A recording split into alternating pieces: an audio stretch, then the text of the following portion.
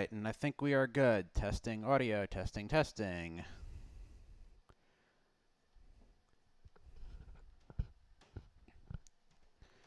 We'll give people another minute or two to show up.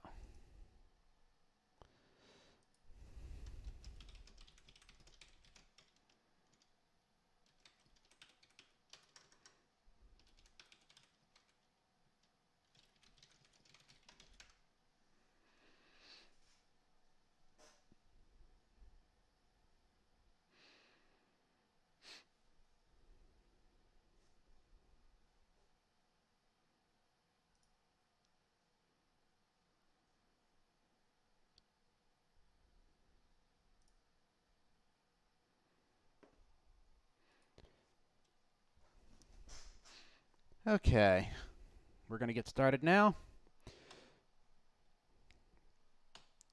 So first off, a bit of background.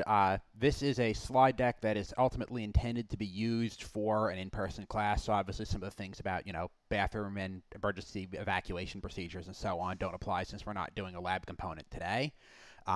But slides are on the GitHub. I don't remember if I pushed the most recent draft prior to today, but certainly when we wrap up, I will push the most recent changes. So anybody who wants the current files can go grab them. And again, stop and ask questions at any time. Don't wait until the end. This is probably going to be a 2-ish hour lecture, and you'll forget your questions if you wait until the end. So just ask and chat anytime, and I'll get to them. So overall, what we're looking at for you to take away from this is understanding at least a brief overview of all the different common kinds of scope probes out there, which ones are good for certain types of measurements. If you've got your inventory has several probes available, then you need to be able to determine which one is most appropriate for a given measurement, and obviously how to get the best performance out of a given probe. There are lots of easy ways to get garbage measurements, or at least less useful data than you could if you understood all of the, again, limitations and non-idealities of the probe and how to get the most useful measurements out of it. And also, of course, this applies to if you don't necessarily have the perfect probe for a given measurement, understanding exactly how the ones you do have function and what the limitations are will be useful if you want to try to get a good enough measurement with what you've got on hand, or do you actually need to try and track down something specialized for your particular measurement. So we're going to be going over a bunch of different types of probes here. We've got the classic RC divider probe, we've got resistive probes, active voltage probes, differential probes, power rail probes, near-field loop probes, current probes, high voltage probes, and I'm sure there's some that I've left out. Also on that note, this is a draft slide deck. There are a few spots, especially towards the ends in like the current probe section and so on, that I am still adding content to. So if anyone has suggestions on things that you think are either unclear or you would like to see more detail in the final version of the class, definitely let me know, and I will take your feedback into account. So a little bit of background for those who aren't familiar with me in particular. I've been doing probe stuff for a while now. Originally got started in, okay, I will adjust the mic a little bit. Originally got started in computer science. By the time I was in grad school, started shifting my focus towards more embedded systems, got my PhD focusing on embedded systems, security, operating system architecture, system on chip stuff, kind of blurring all of that together. And now my day job is embedded system security, and in my spare time I do high-speed digital board design and open source test equipment design. And additionally, oscilloscope client side of things, I'm the main developer and write most of the user interface code, a good chunk of the protocol decodes, and so on. So you'll see me using oscilloscope client for some of the analysis and some of the examples later on. So obviously the fundamental question that we're trying to answer here is why we use one probe over another. The one on the left is $10 on Amazon, the one on the right is a 5-digit price tag. And obviously, there are times when you would want to use one, there's times when you'd want to use the other. All right, I will turn the volume up a little bit. All right, is that a little bit better?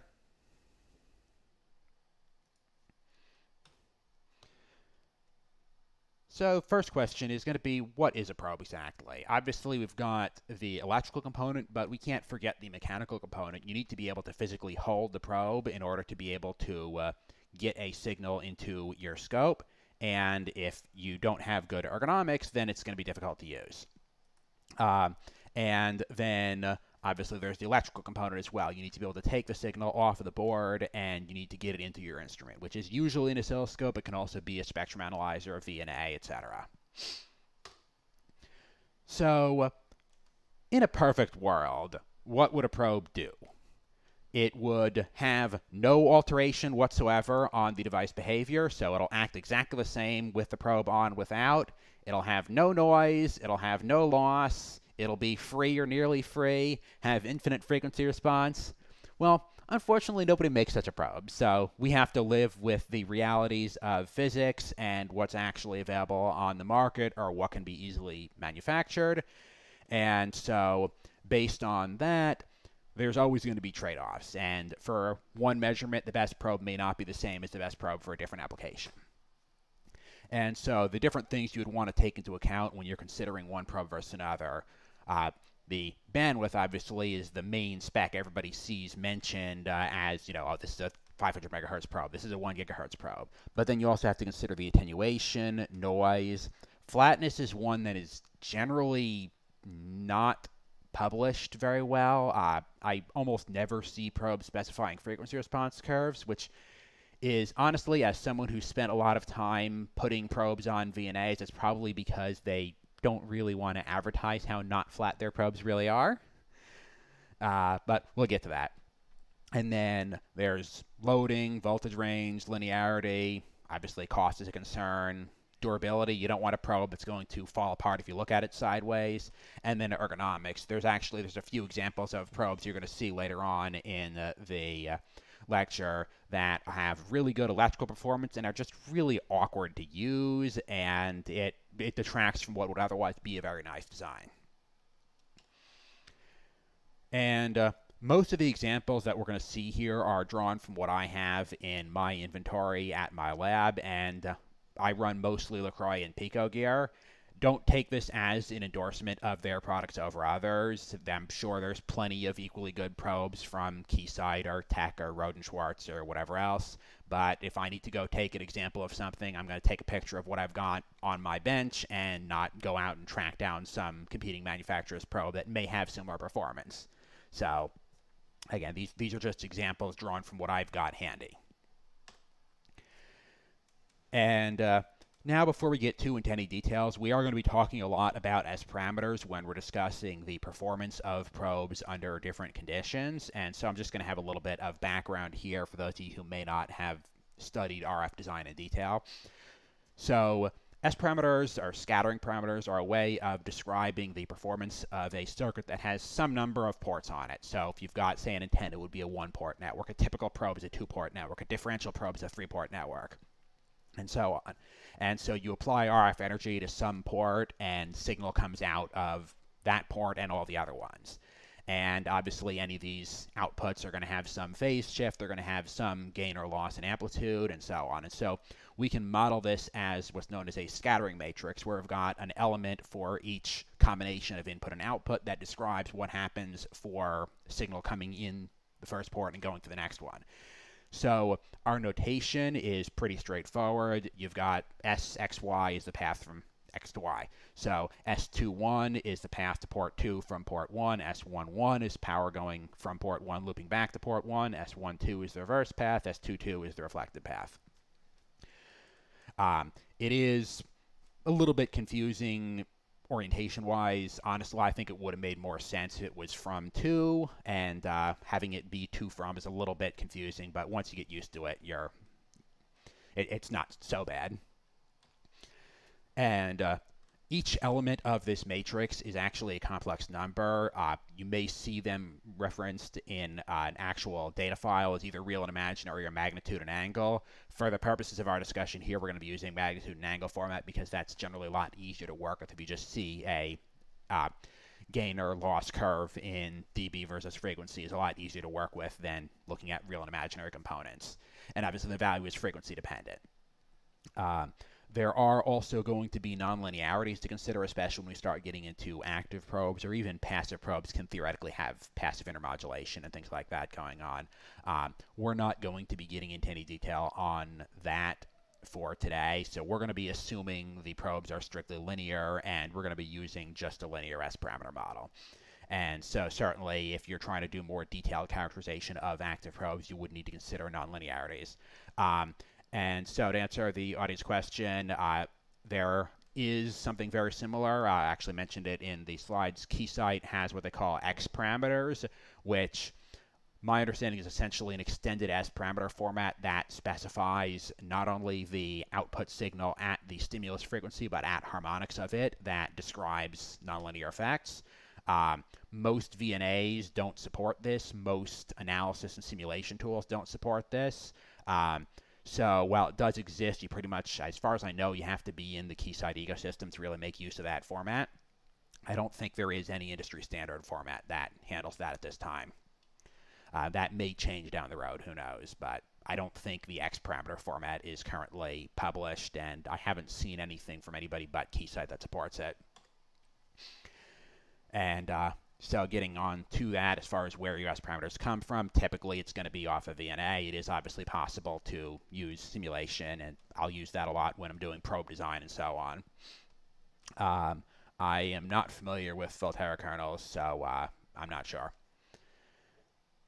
And so port numbering obviously can be whatever you want. For the purposes of today's class, we're always going to have port 1 is the tip of the probe and port 2 is at the scope. And so S21 is our forward path, so what the scope sees based on what came in from the device under test. And S11 is our reflected power back into the device under test.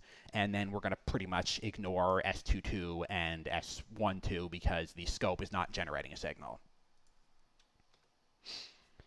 So the first type of probe that we're going to be looking at is not even really a probe, the direct coaxial connection from the device under test straight into your instrument. So this is kind of the simplest degenerate case of a probe, but it's useful to look at for the purposes of understanding what we're comparing probes to. And on that note, a lot of times if you're working with a more low-level, entry-level scope, it's not going to have a native 50 ohm termination. So there's a couple of different techniques you can use to kind of hack a 50 ohm input onto a scope that only has 1 meg inputs. You'll see two of them here. You can either use an inline terminator as shown on the right, or as shown on the left, you can use a T-fitting and then have your signal come in one side of a terminator on the other and then feed that into scope. These perform about the same, give or take a bit. The one thing to keep in mind, though, is that in both cases, your termination is not actually at the scope front end. And so you will have a small unterminated path between the termination and the front end. And so you will have that reflection off the 1 meg ohm input. So essentially an open circuit as far as the 50 ohm line is concerned.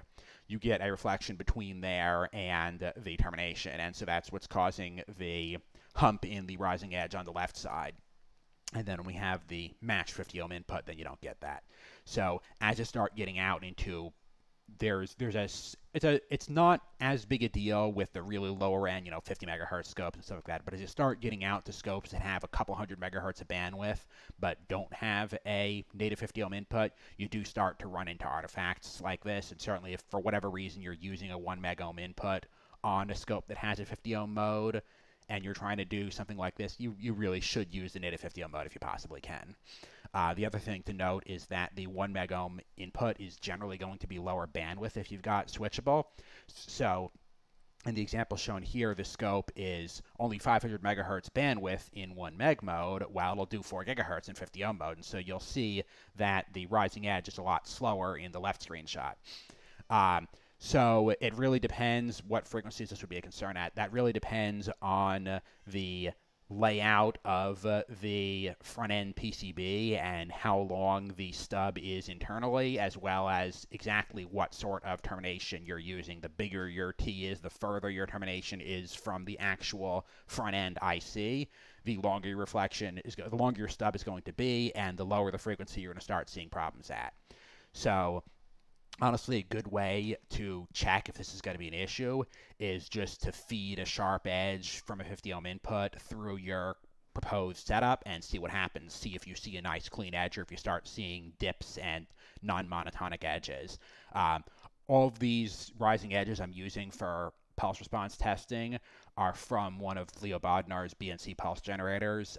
You can just Google Leo Bodnar BNC pulse generator or something like that. They're like $50 or something like that. Plug into a USB port, generate a 10 megahertz square wave with rise times in the low tens of picoseconds. So pretty much for any instrument with less than like 10 gigahertz of bandwidth or even more than that, you can consider it an ideal infinitely fast step, and any delays and artifacts you see on the edges are the fault of your instrument. And so they're great for showing off differences in frequency response and rise time at different setups. And so if you run a signal from one of those things into the scope input, then yeah, you can actually use that to characterize the edges.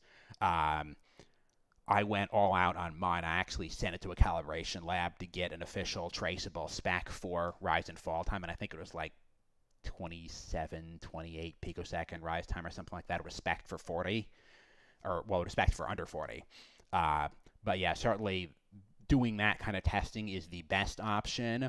Other than that, is really you start actually having to look at the edge, and it really is dependent on even if the PCB layout inside the scope is a big issue as far as this. And again, if you're using an inline termination, how long is the distance from the termination resistors to the BNC? And again, that depends on the specific hardware in use. So as a general, I would say low hundreds megahertz is kind of the problem range, because when you get beyond about 500 meg, you start looking at most things having native 50 ohm inputs, and below maybe 75 to 100 meg, most stuff is probably going to be too slow for this to be an issue. In between, it is really hardware dependent.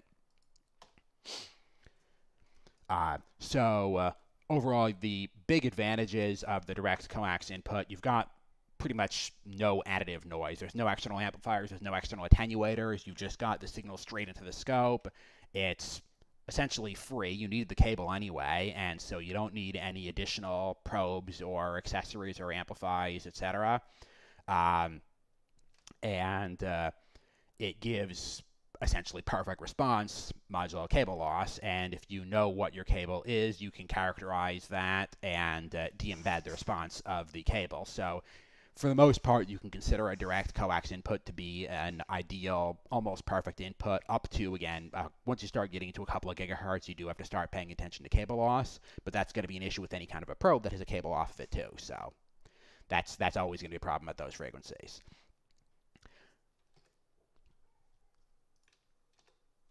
The downside is, as mentioned, you do need a native 50 ohm input. You can, again, kind of hack the external termination on for lower bandwidth stuff, and depending on what you're doing, it may or may not end up being good enough. You also have range considerations, so you're not going to be able to probe anything that is outside the operating range or the DC bias limits of the scope. And honestly, for most purposes, the biggest limitation of the direct coax input is the heavy loading.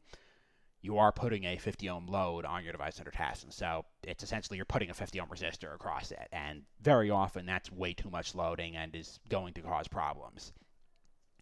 But you can actually get good results using this if, for example, your device under test has coaxial test points. A lot of FPGA dev boards, for example, will have outputs that have direct SMA connections straight to a serial transceiver, something exactly for this purpose. In general, if you're measuring the end of an unterminated 50 ohm line, so if you've got some kind of a connector that doesn't have anything mated to it, if you can just solder coax directly across the connector, or get a mating connector and solder a cable directly across signal and ground on the mating connector, you can get really nice performance and get a very clean measurement right to the socket. And another thing that it is good for is if you're doing a direct input as compared to a probe, if you want to see how much the response changes. So if you're looking at an ideal coaxial input and then you apply a probe in between, you can see, okay, the probe is causing these changes in the signal. So any questions on the coax input before we move on? I see some spam in the chat. Let me see if I can make that go away.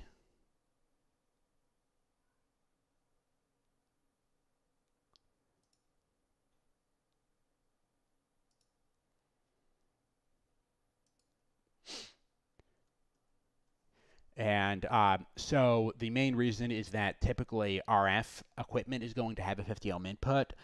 If you are working with like some audiovisual equipment that uses 75 ohm cables, you could in principle do a 75 ohm cable input, but you're not going to usually see anything much higher than that. In general, there are physical limits as to how high the impedance of a cable can go. You're not going to see, several hundred ohm cables because they're just not going to be practical to manufacture. Yeah, so 75 ohm coax could theoretically be done. I've never seen a scope with 75 ohm input. I guess if it is something meant to look at like NTSC video or something like that, that might be a thing, but certainly it's not something that you're going to see mass market. And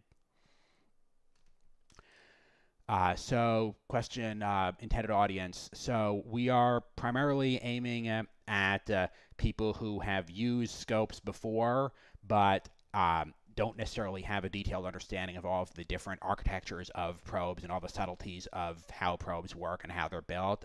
Some understanding of basic circuit behavior is important. And next question was, why are there not systems with 1K ohm impedance? So that starts to get into a bit more of the E&M physics. So the reason there is actually the impedance of free space is 377 ohms, and it's generally not possible to make a transmission line with an impedance any higher than that. So that's kind of a physical limit, and realistically, for most cable geometries, it's hard to get much beyond maybe 100. You probably could hit 200 ohms if you put enough work into it, but it would be a massive cable with a really thick dielectric and a skinny conductor, and it'd probably have heavy loss and so on. There's also balances as far as both good matching, again, manufacturable geometries and so on. As far as sound card performance for RF input, that is, again, really card specific. It's hard to answer without knowing details of what the input stage is built for. All right, so let's continue on to the next type of probe. So now we're going to look at the classic RC divider probe, the one that pretty much every scope comes with out of the box, and it's an ancient design. It goes back to the vacuum tube era, and as you'll see, it was really good for vacuum tube circuits and is maybe not the best type of probe for more modern designs. So let's look at kind of a simplified schematic of what an RC divider probe actually looks like. So you've got at the tip of the probe, you've got your, say, 9 megohm resistor for the classic 10-to-1 design. You've got a capacitor across that. Then at the scope input, you've got a matching resistor and capacitor. And then you've got a compensation capacitor at the BNC terminal. Or in many cases, you've got more than one or even a series resistor and a capacitor. There's a lot of different compensation networks. And yes, they still make RC divider probes. They're a very common design, and that's why actually you'll see I've got like 20 plus slides on them, because it's such a common design that I do want to go into a lot of detail on it. But it is an old design, and as a result, you'll see it really was optimized for the needs of like circuits in the 1930s, 40s, 50s, and is not necessarily the best choice for modern applications. The other thing is that the cable is actually usually made to have a fairly high series resistance. The center conductor is actually usually nichrome or something in order to damp out reflections, because if we look, the cable is generally going to be, say, a meter long. Your scope input is almost an open circuit as far as impedance is concerned. And so you are generally going to get a reflection off of the scope, and it's going to start becoming a problem anytime the rise time of your signal has a wavelength longer than, say, a meter, and that's a fairly low frequency. So you'll actually see in some of the screenshots later on, you can actually see this reflection. Even with the lossy cable, it reduces the reflections, but it does not eliminate them entirely. And so once you see it, you'll start seeing it everywhere, and you're not going to be able to unsee it.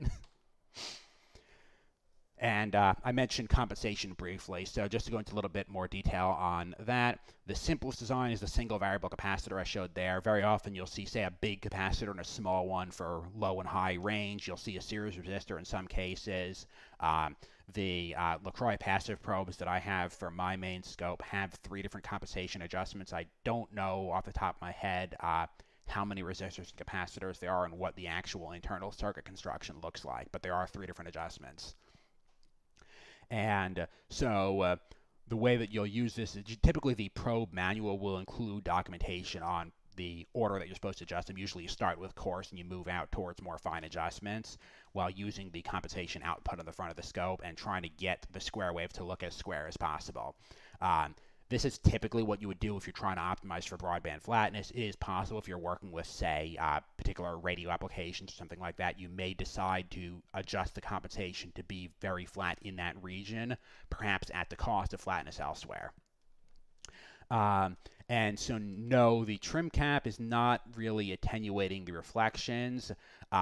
It's mainly to flatten the frequency response because if we go back to the schematic here, what you'll see is you've got R and C in parallel here and R and C in parallel here. So you've got essentially a resistive voltage divider and a capacitive voltage divider in parallel.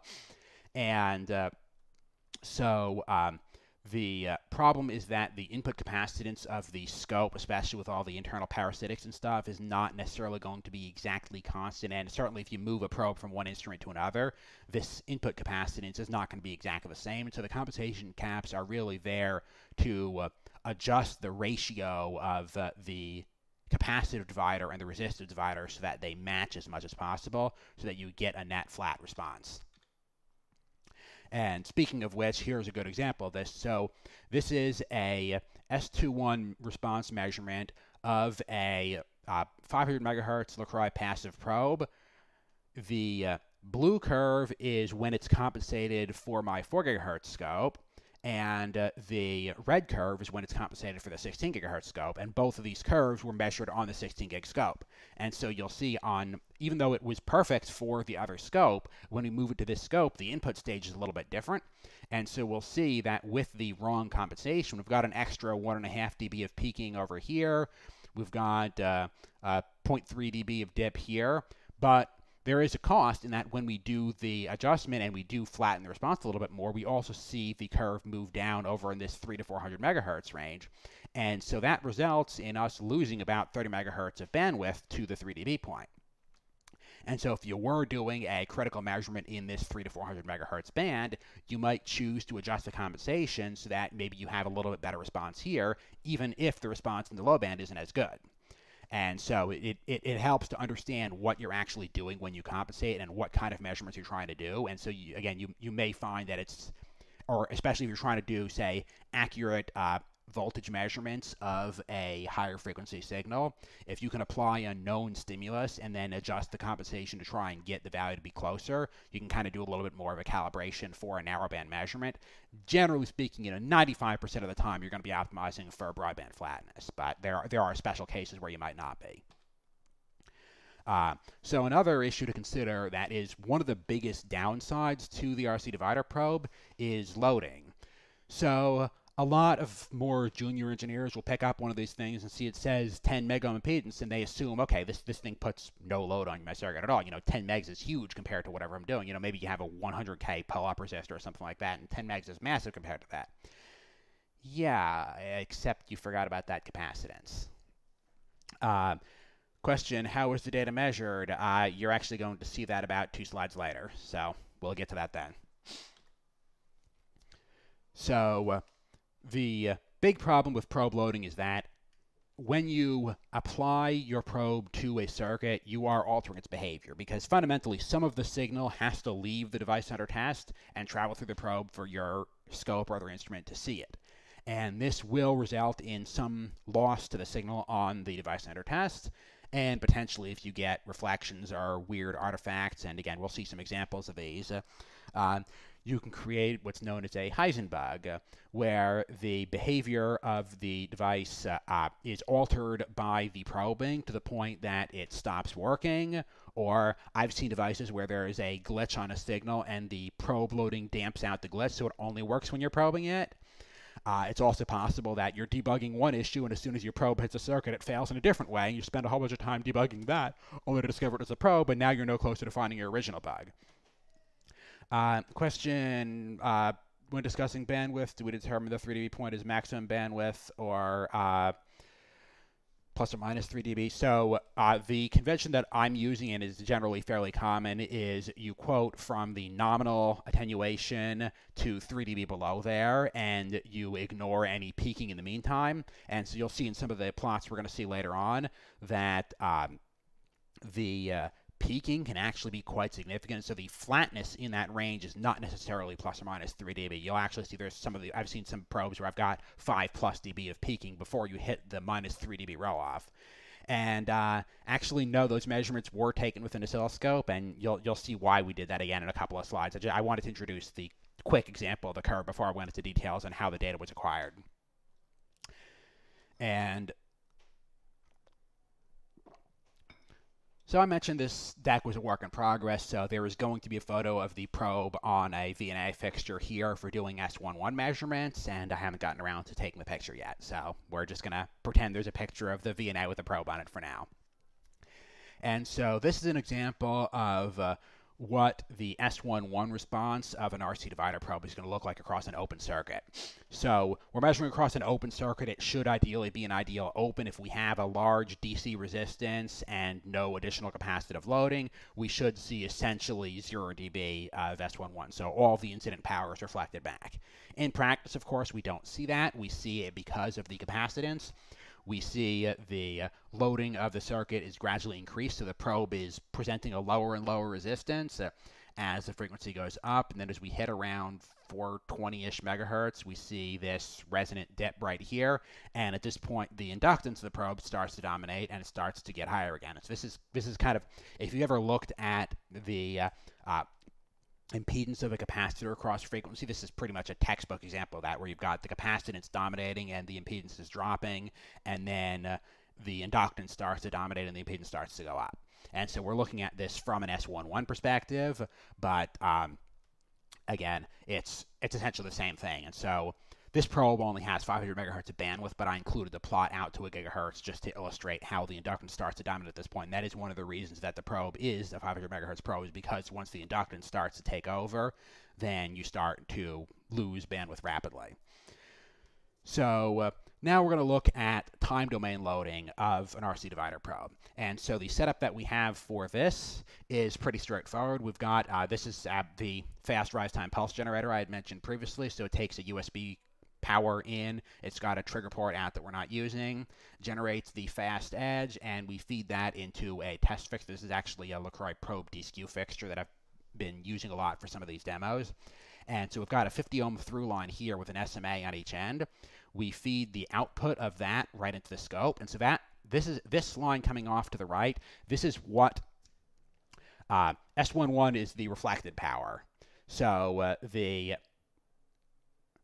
okay, sorry, losing track of what's port 1, port 2. So convention for this lecture is that port 1 is the device under test on the tip side of the probe, and port 2 is the scope. So S11 is reflected power back to the device under test, S21 is the signal seen by the scope, and we're ignoring the other two parameters.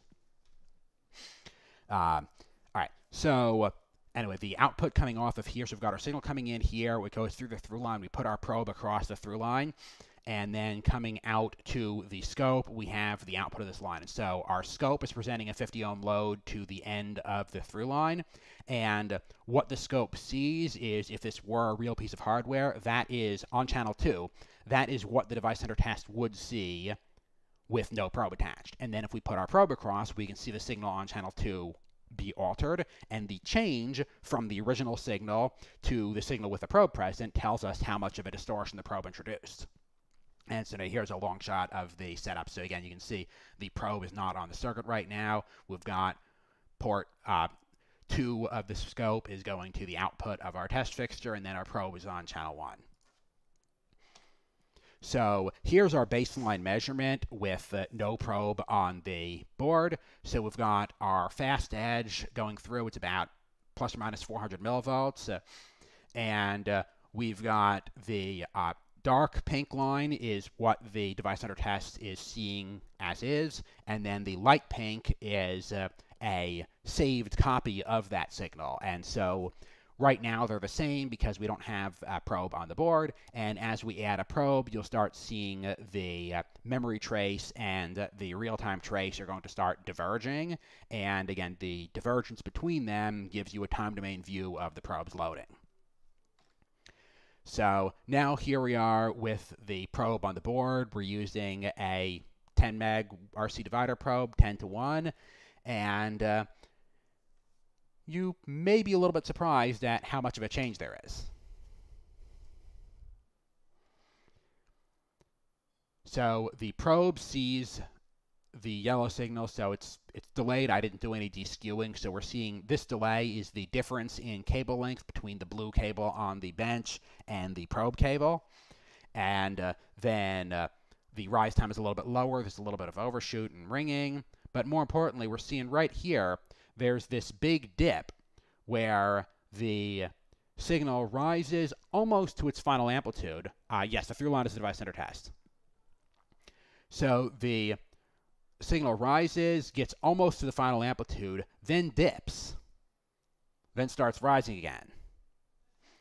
So now imagine what would happen if this was a clock signal and your switching threshold was right here. You're getting double clocks. I have actually, the reason I originally came up with this demo is a coworker not too long ago was working on a flash memory device, and when they put a probe on the clock signal, the memory actually ended up getting corrupted, and the best guess that I was able to come up with is that the probe loading caused glitches on the clock signal, which, as it was writing data to flash, caused the data to be bit shifted because it was reading some bits more than once, and then the entire SPI transaction got corrupted. So this is a real problem that can cause significant issues to the functionality of the device under test. On that note, when I'm teaching this class in person with a lab component, one of the things in the lab is going to be an example of this effect. So I'm going to try and come up with a device that has a comparator-based switching input that is driven by a square wave and does a frequency count or toggle or something like that. And you'll actually see when you put the probe on the device under test, it will create this double clocking effect, and you'll see the signal start toggling at twice the rate it should, and so on. So I haven't actually designed the board for that, but that is definitely going to be one of the demos in the lab. So here's another good example. This is a pure tone in a high impedance state. So we've got essentially an open circuit. I'm using a very high impedance active probe to measure the signal instead of a 50 ohm input to the scope. And then I add the RC divider probe. This is at about 420-ish megahertz, which is right about the resonant frequency of this probe where it hits the lowest impedance. And we can see our 860-some millivolt input drop down to 327 millivolts. This is something like minus 9 or so dB of S11. So you're losing the majority of your amplitude to the probe. So if you're probing some sensitive RF signal, something like that, you could be taking an already weak signal and pushing it over the edge to the point that the receiver won't even see it. Question, are there logic families that are resilient to probing like this? I mean, if your edges are really slow, then it's not as big a deal, but fundamentally, when you are adding a large capacitive load to a signal, there's not really much you can do about that. The proper solution is to use a probe that doesn't have as much input capacitance.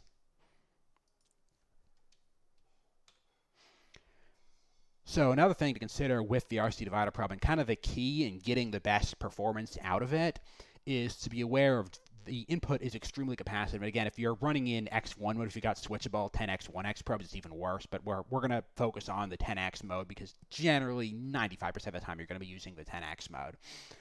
Most of the higher end probes don't even have a 1x mode.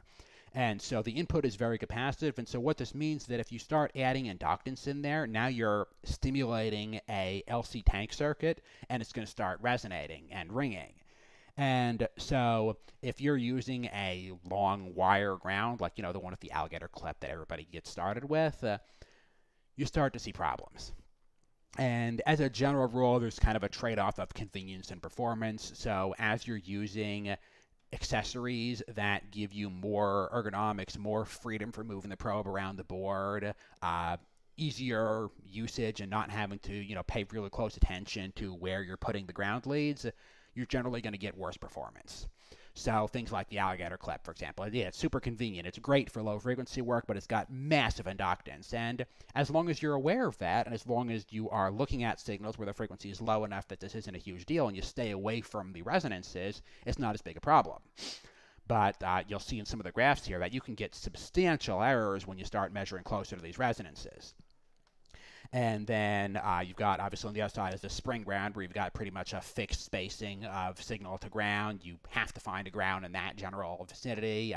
If you're not careful, they'll spring off of whatever via our connector pin you put the ground on and short to something else. They're a huge pain in the neck to use, but they do give the best performance from an inductance perspective. And I didn't put it in the slides, but also you can have a coaxial probe socket, which is... it's kind of a niche thing you're not going to find yourself using too often, but that is pretty much the ideal as far as best possible inductance, best possible bandwidth out of an RC divider probe.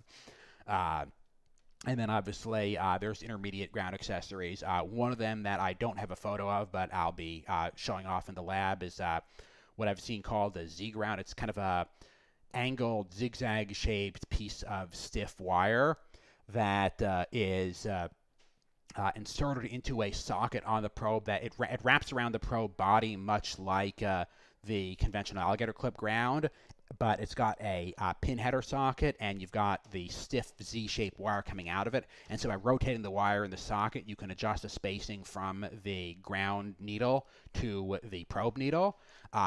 Because of the extra wire length, this is more inductive than a spring ground, but since it does have adjustable spacing and is less springy, I find it a lot more easy to use, again, for mid-band applications where you maybe don't quite need the performance of a spring ground, but is a lot easier to use than the alligator clip. And so, again, there's always this trade-off, and you just have to be aware of the fact that you are adding inductance, you are shifting that resonance to lower and lower frequencies, and depending on what you're measuring, that may or may not be acceptable. So now we're going to start getting to the question people were asking about, how some of these S-parameter curves came from. So for S11, your reflected signal going back to the device under test is straightforward. You use a VNA, you stick it on a fixture, you basically create a open circuit line. We've just got a, say, an SMA connector, a short length of transmission line. You land the probe on the end of that line. You do a reference plane shift to adjust the reference plane of your measurement to the tip of that wire, and now you're measuring the reflected power from the probe. That's straightforward. It's easy. You can do this with pretty much any kind of probe under the sun.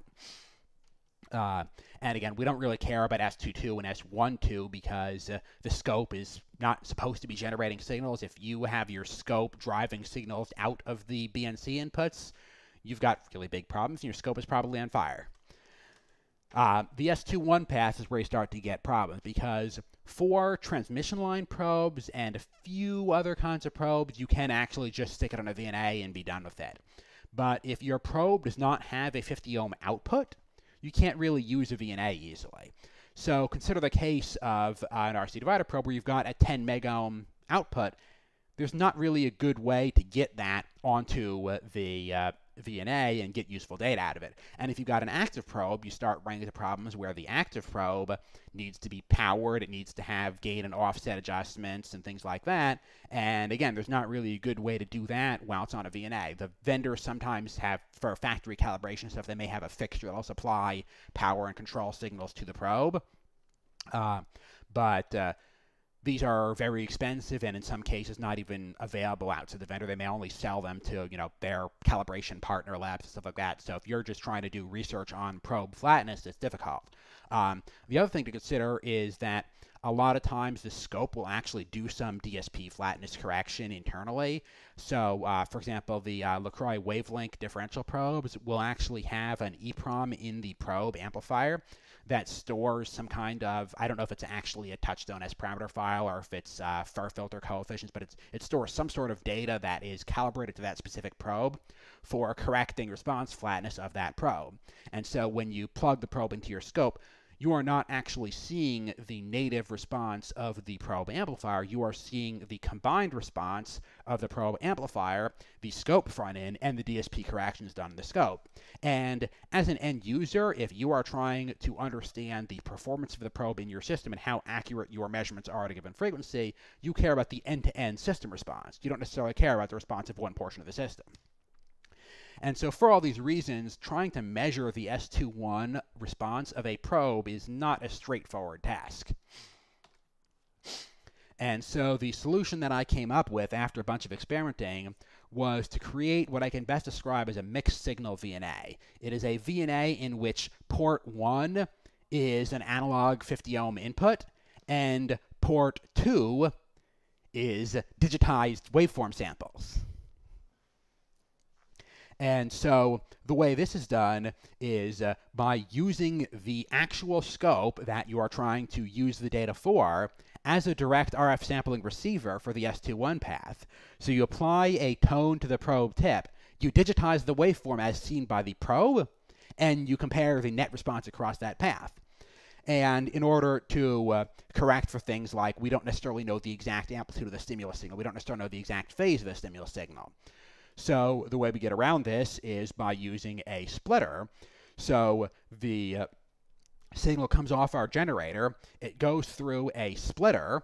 One path of this is essentially the internal feedback from what you would normally see in a VNA inside, going from the splitter to one part of the scope that you call your reference, and the other path travels to your test fixture through your probe into your scope, and then you compare the ratiometric phase and amplitude of the signal as seen by the scope. So in my case, I'll do a digital down conversion by, in DSP, taking the full bandwidth mixed signal, or the full bandwidth digitized waveform, mixing it with a sine and cosine at some frequency close but not exactly equal to the incident signal, and then measuring the IQ, phase, and amplitude of that as compared to the other signal.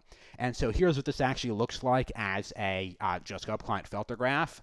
I'm not actually using geoscope client in the scope VN application. It's actually a headless application that creates the same filter graph in a console and then spits a touchstone file out to STD out and stuff like that. But anyway, we've got our probe coming in here. We've got our reference coming in here. In this case, we're using a 200 megahertz stimulus frequency. So we down convert to a 50 megahertz IF. So we take our 200 megahertz signal, we mix it with 150 megahertz, and so that will down convert our signal to a 50 megahertz IF. Then we do a fur filter with, in this case, 10 megahertz above and below the IF filter bandpass on it. We separately bandpass I and Q to get the IF, and then we do a vector phase and vector magnitude operations to get the phase versus time and magnitude versus time of the IQ signals coming off of the probe and the reference. And then all we have to do is divide the magnitude coming off the probe by the reference magnitude, subtract the reference phase from the probe phase, and this gives us our S21 magnitude and phase. So here's an example of actual data coming off of it. So we've got our tone coming in on our reference signal. We've got the tone coming out of the probe. We can see the signal is a little bit weaker. And if we look at, we've got the IQ signals here. We can then go do our math, and we see the probe phase is here, the reference phase is here, and so that comes out to, what is it? It's like a minus 260-some degree phase shift over here, and a insertion loss of about 7.1 dB. And we can see the S21 magnitude and phase curves are fairly flat. So these are essentially every set of scope measurements, every point in the incoming scope waveform gives us an S21 magnitude and phase, and so we can average these across the entire acquisition to get lower noise data. So here's a photo of the actual measurement setup. So this is a slightly earlier iteration of the setup than I used for the example. This is actually, this was before I got the vector signal generator I'm using now. So I was using the tone output from my VNA, which has a manual signal generator mode. The problem is that it doesn't have an API, so I had to manually use the VNA software to set the CW output frequency, take one measurement, and so on. So I was able to write the software off of this, but then I waited until I got the actual signal generator for the real thing, and then I had an actual API I could use to program sweeps.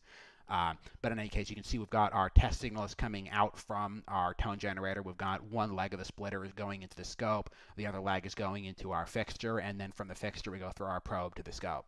And the two channels coming off of the splitter are roughly equal length identical cables. They don't need to be super expensive phase matched cables, because we can do a calibration by taking both outputs of the splitter, putting them on the scope, taking a measurement of that, and this is essentially a through calibration, which gives us, or a known through calibration I should say, which should ideally have zero insertion loss and zero phase shift, and so we can take any measured phase error and any measured loss, and this is due to either mismatch in the response curves of the scope front end, or mismatch in the splitter where one leg is not quite balanced to the other, or mismatch in the cables. We don't necessarily know or care exactly where the source of errors are. We don't really need to know, because we've got the combination of all of that errors, and we can then essentially de-embed that S21 measurement from the measurements we take later on, and as long as we're using the same scope configuration, the same gain, and so on, then we can correct for all of that. There is going to be some shifts if, for example, you change the gain of the scope front end. The response of the scope front end is going to change a little bit, and so you're going to start adding errors to your measurements. So ideally, you want to take the measurements with scope settings that are as close. You want to take the calibration with scope settings that are as close as possible to your final measurement. But again, there's really not any better way I could find to get S parameters of a 1 megohm probe. So here's an example of what the S21 of this probe, this is a Teledyne LaCroix PP022, it's the standard probe that ships with the Wave Runner 8000 series scopes, measured with the spring ground. And so you'll note that we start with minus 1 dB of insertion loss, so we actually have a slight magnitude error even at DC, or near DC. It dips down to about 2.5 dB down, and then all of a sudden, wait a minute, we're up at 1 dB to 2.5 dB of peaking up at 320 some megahertz, and then it starts to free fall down here. We start to hit 3 dB down at around 400 megahertz, and so this is with a spring ground. This is on a pretty good setup. And to be fair, I am not de-embedding the insertion loss of the actual fixture, the LaCroix PCF 200 test fixture. So there's a small amount of insertion loss in that SMA connector transition and the inch or so of transmission line that I'm measuring, but it's not going to be 10 dB of insertion loss. It's maybe half a dB of insertion loss on the fixture. And so if I really wanted to get super precise measurements, I could try and actually characterize the loss of the fixture and de-embed that. But again, for the purposes of illustrating the differences in probe performance, it's not really necessary, because we're comparing one probe against another on the same fixture. Anyway, so you can see in this case, we actually only hit 400 megahertz bandwidth on a probe labeled for 500 meg. And so I found it is generally fairly hard to actually hit the spec bandwidth for most probes on any kind of a remotely real-world scenario. Like if you don't put the probe into a coaxial socket with perfect grounding and everything, you're going to have a hard time actually hitting the spec bandwidth. So keep that in mind. I mean, it's still as usable to 500 megahertz if you don't mind, your measurement being 9 dB down from where it's supposed to be. And so now here we are with the alligator clip ground. Just a little bit less pretty. So someone in the audience was asking earlier about measuring flatness. Yeah, so here we are with the alligator clip on a 500 megahertz probe. We hit minus 3 dB at 76 megahertz. At 150 megahertz, we're at plus 5 dB, so we're measuring 78% over the actual applied voltage. Then we get down to 300 megahertz-ish, we're 25 dB down. And this is on a probe labeled for 500 megahertz. So just because it says 500 megahertz on the probe does not mean it will give you 500 megahertz of 3 dB bandwidth in a realistic situation, even if being used correctly with good grounding. And if your grounding is less than ideal, yeah, you're not going to get 500 meg or even close to it. So just for comparison's sake, here's both of those curves in the same scale.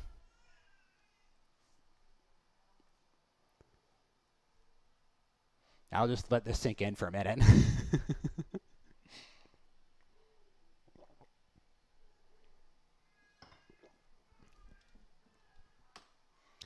And now let's take a look at what the time domain response of these probes looks like. So here is the same fast rise pulse generator being applied to the probe with the spring ground. So we can see there's a little bit of overshoot because even the spring ground has some inductance, and you still do get a little bit of that LC resonance. And so if we drop off back to here, you'll see around 300 megahertz, there is a small peak. It's only about 2.5 dB. But that 2.5 dB is still there, and so you can see that's causing this little bit of a peak right here. And then we start seeing it gets reasonably flat, and there's just this little bit of a dip. Again, it's hard to see. It helps if you adjust the vertical scale to really max out the range, and if you really look closely. But especially if you turn on persistence mode, or if you do equivalent time sampling to try and get the last little bits of sensitivity out, you will actually see a little bit of a dip at 13 nanoseconds. And if you do the math for about a velocity factor of 0.65 or so for a typical coaxial cable and 1-ish meter probe length, yeah, that's a reflection coming off that 1 megohm scope input going back through the lossy nichrome cable. And again, it is lossy, but it is not infinitely lossy because you have to get the signal through it one way. And so when the reflection comes out and back, then you will actually still see that. And so you'll start seeing this in all your measurements from now on once you start looking at this. So now here's the same probe on the same fixture with the alligator clip.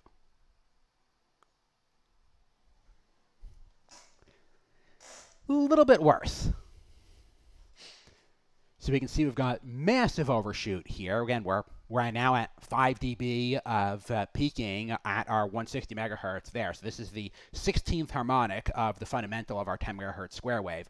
Our 16th harmonic is bumped up 5 dB from where it should be, so almost double the amplitude. And again, we can see that here, where we're going from 400 millivolts nominal all the way up to 700 or so over here.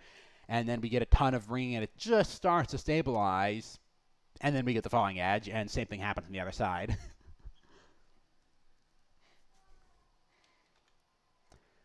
And so I thought this was another interesting comparison. So this is the $10 probe from the opening slide compared to the $345 LaCroix probe that we've been looking at during most of this section.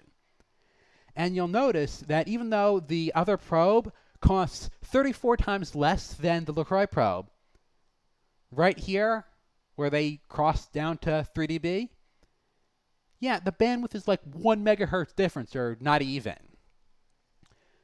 And yeah, there's some slight differences in flatness, but it's not really that significant. So for the most part, with the alligator clip, these probes perform about the same.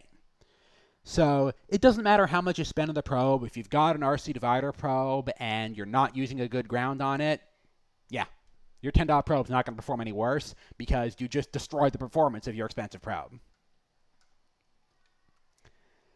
And just to continue down this line of thought, the cheap probe does not come with a low inductance ground at all.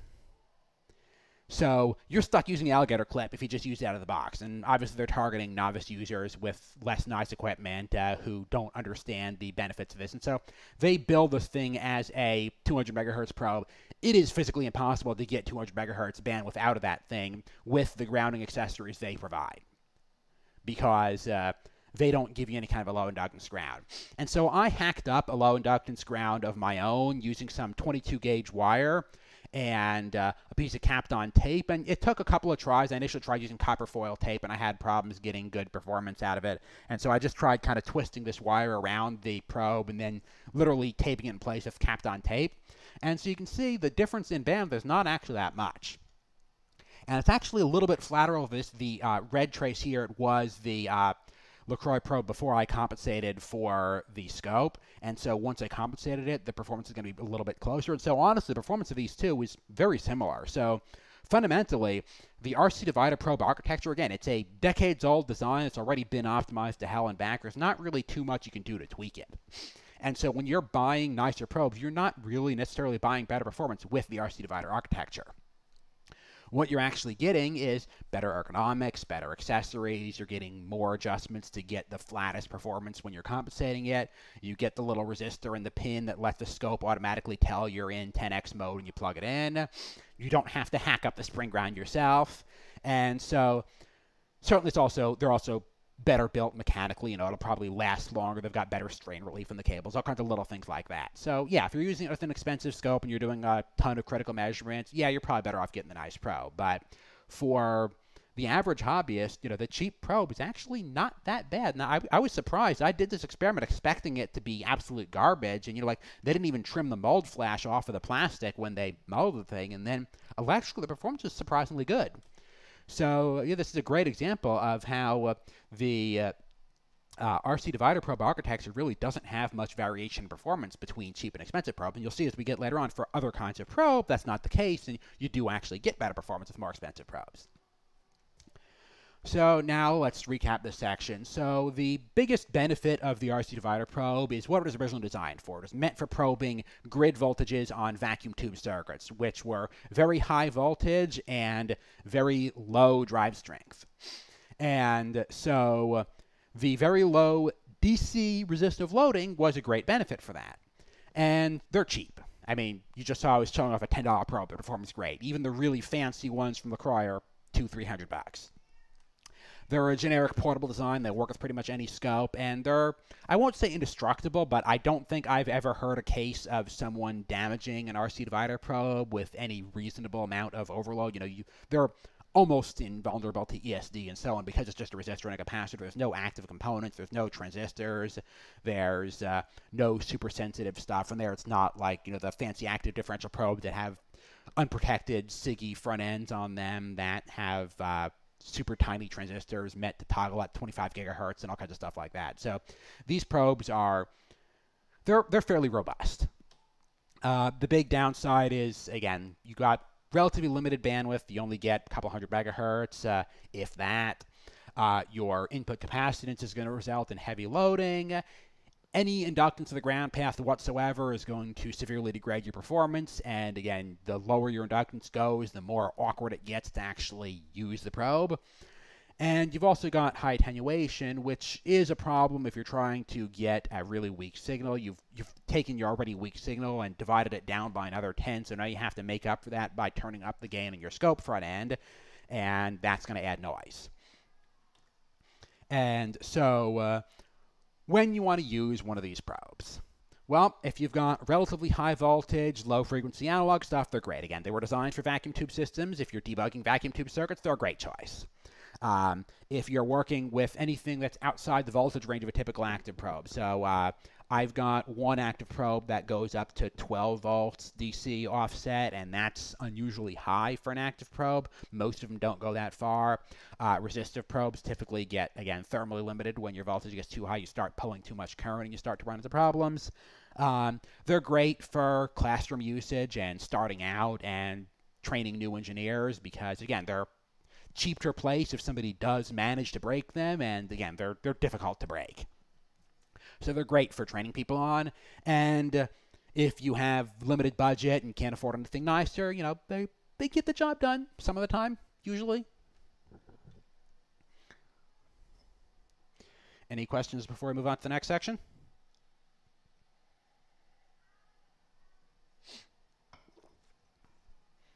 All right, so next is the resistive probe.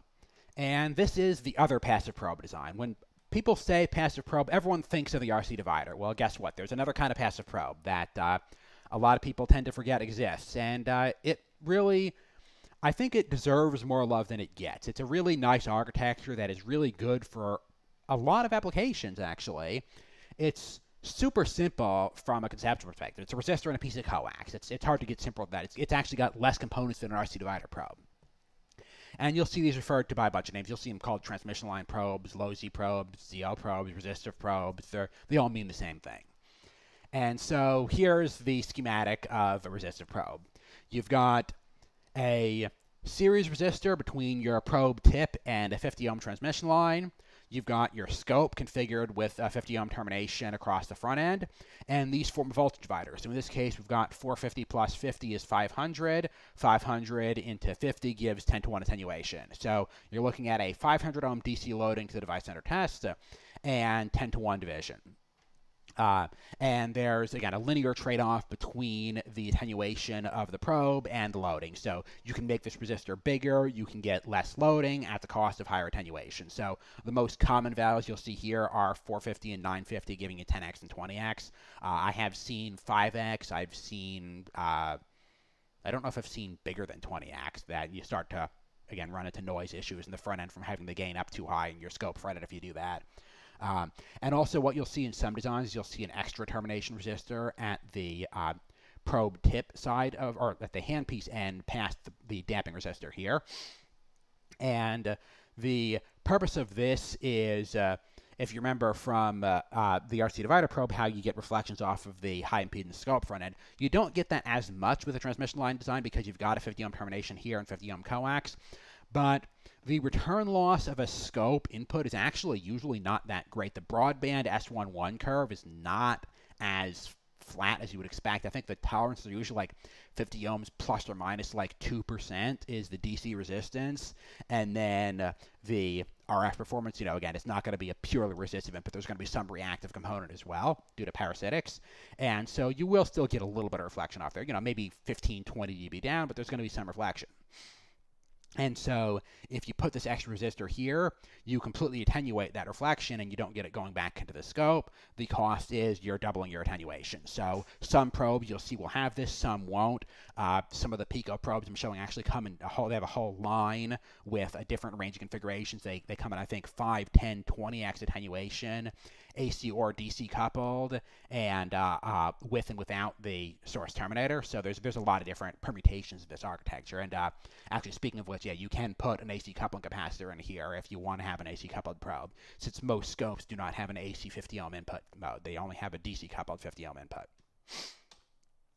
So these probes obviously have a much higher DC loading than an RC divider. You've got, say, in the most common case, 500 ohms loading rather than 10 mega ohms.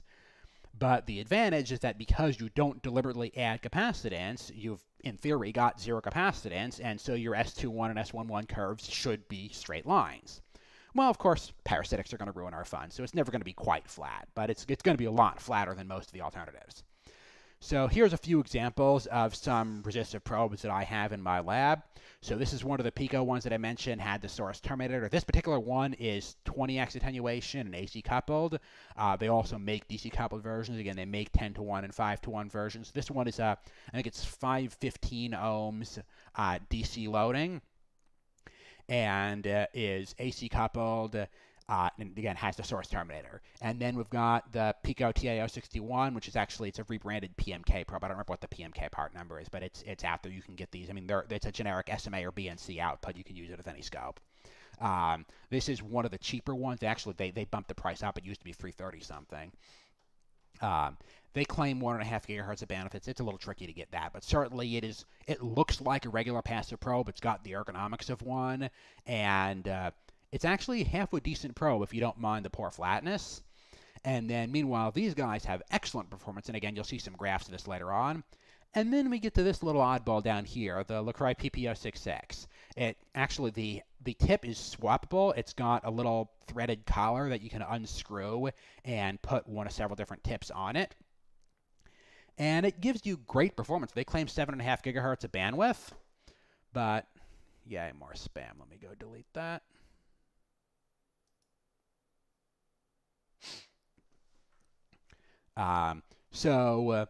The PPO66 has great electrical performance, But look at the ergonomics of this thing. It's literally an SMA connector with a ground pin bolted onto the side of it. Like, imagine trying to hold this thing and take measurements with it. Or worse yet, imagine trying to put it in any kind of a probe holder to do long-term measurements. It's really awkward to use. I don't use it much. I honestly bought it I bought it as a refurb, mostly to benchmark some of the other probes against and just to see, okay, what is one of the best transmission line probes on the commercial market. And again, it has pretty good electrical performance, but the ergonomics are lacking. And then we get to the PicoConnect probe here, where the grounds are these 2 pins at a fixed distance from the signal. So you better have your ground exactly that far away from your signal. There is no adjustment. There is no room for modification or bending or anything. They are pogo pins, so you got a little bit of z-axis compliance, but there is no left-right adjustment capability whatsoever.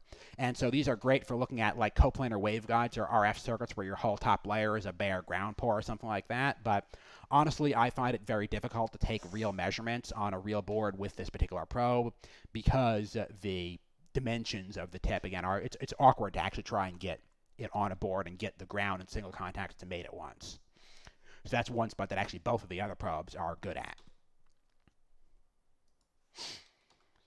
So now we start to get to the advantages of the resistive probe. So we're looking at S11 of the PicoConnect probe versus the RC divider probe. And so we can see that the RC divider probe has that big, we're looking at the 2 gigahertz now. We've got that big capacitive dip, and then we start to get the inductive rising past the usual bandwidth of the probe. But then our resistive probe, yeah, sure, at DC, the loading is quite a bit higher. But at this view, it's basically a straight line. And so starting at 100 megahertz, this 500 ohm probe has lower loading than the 1 mega ohm probe. And we can zoom in a little bit more, and we can see, again, we start out at very low loading. The resistive probe stays pretty much flat. The RC divider probe falls off. And yeah, around 110-ish, 105 megahertz, we hit the crossover. And then the resistive probe actually has lower loading. And so we'll see in some of the time domain loading measurements how the resistive probe actually, in many cases, will load your circuit down less than the 1 mega ohm probe. And you will see significant differences in flatness between different models of resistive probe. So in this case, we're comparing the 1.5 gigahertz Pico probe with the 6 gigahertz, the PicoConnect 921. And so you can see both of them kind of have the same general shape where it's flat for a while, then you get a little bit of peaking and then roll off. But this one is a lot worse. And so there's a couple different effects going on that I'll get into later on.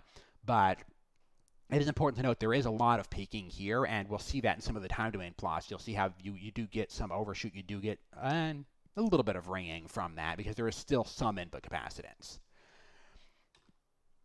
And so let's look at a little bit of the effects as to what's causing some of the flatness issues. So the first one is we're going to look at how a typical chip resistor is built. So your average bog standard 0402 resistor you go buy in a tape of 1,000 of them on DigiKey for $2 or whatever they go for now. You've got your block of ceramic substrate, usually it's aluminum oxide or something along those lines. You've got your solder terminals at the end, and then you've got a thin film of nichrome, or sometimes it'll be something more exotic like ruthenium oxide or something like that. That is your actual resistive element. And so it's straightforward. This is basically how you would expect a resistor to look if it was built on a ceramic substrate. And then you've got your board is in the bottom and you solder to these terminals. So it's all good. Well, let's think about this from a slightly different perspective. You've got 2 parallel plates of conductor. You've got a dielectric between them. And you've got a resistive leakage path.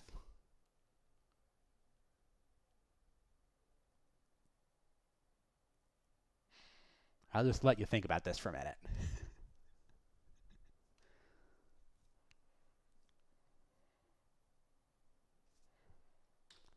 Yeah, it's a capacitor. So an actual real resistor is going to have some inductance from the mounting, which is generally not as big a deal, but since your signal has to go from the board up down this, you've got this longish wire, and so there is some L coming in from here. And then you've got the shunt capacitance, between the two terminals, and then you've got your desired resistance in parallel with that.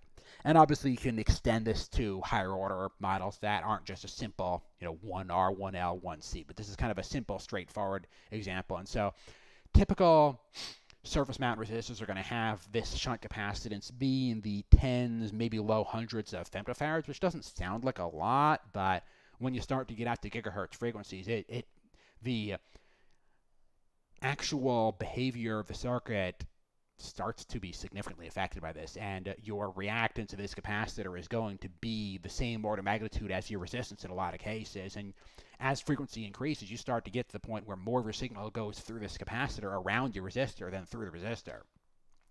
So here's an example. This is from a fairly nice RF resistor too. It's a 200 ohm Vishay FC0402, and so we can see about 11 gigahertz. Our 200 ohm resistor is actually closer to 100 ohms. At 20 gigahertz, it's below 50. And so, depending on how high grade the resistors are and how much effort the probe designers put into compensating for these effects, you can start to get significant peaking at higher frequencies due to this. And so that's why you'll see in a lot of these probes, you'll see you've got a mostly flat area, then you start to get a peaking area where the capacitance of the resistor starts to dominate, and then inductance and losses in the system start to take over, and then you start seeing roll-off.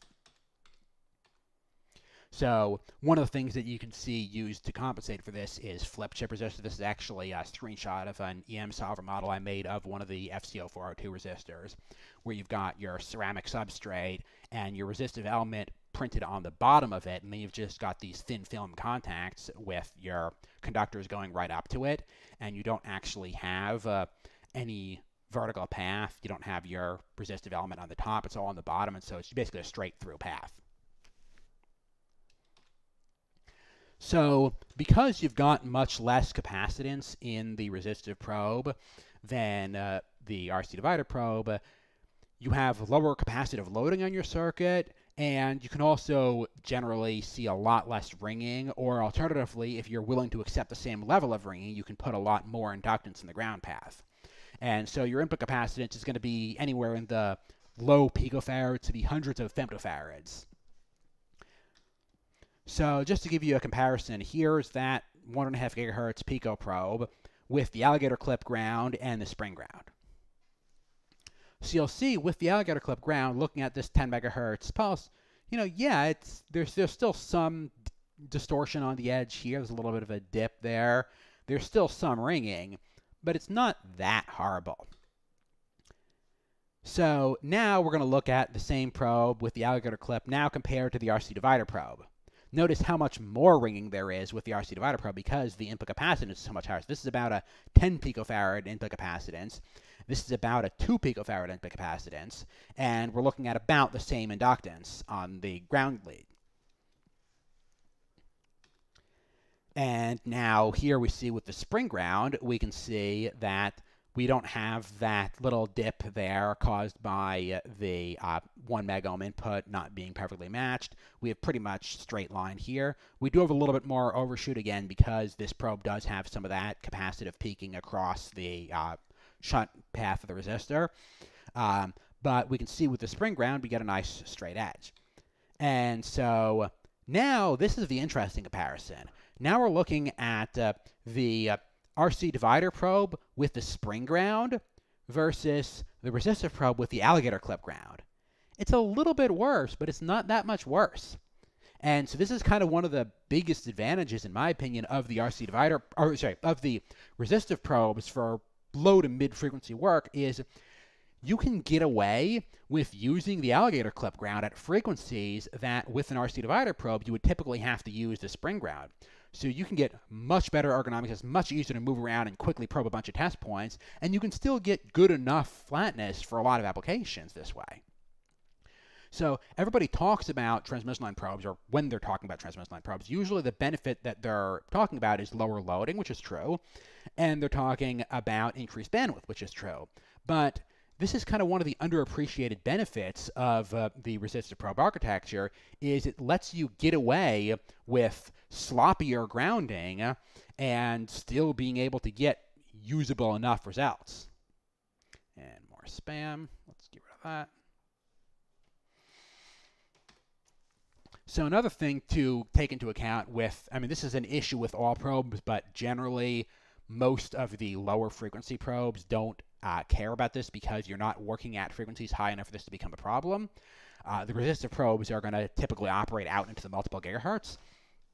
And so the distance from the probe tip to the resistor starts to become a problem because you've got a relatively low impedance stub. So you've got, maybe 100, 200 ohm or so impedance for your signal needle next to a ground needle as essentially two parallel wire conductors.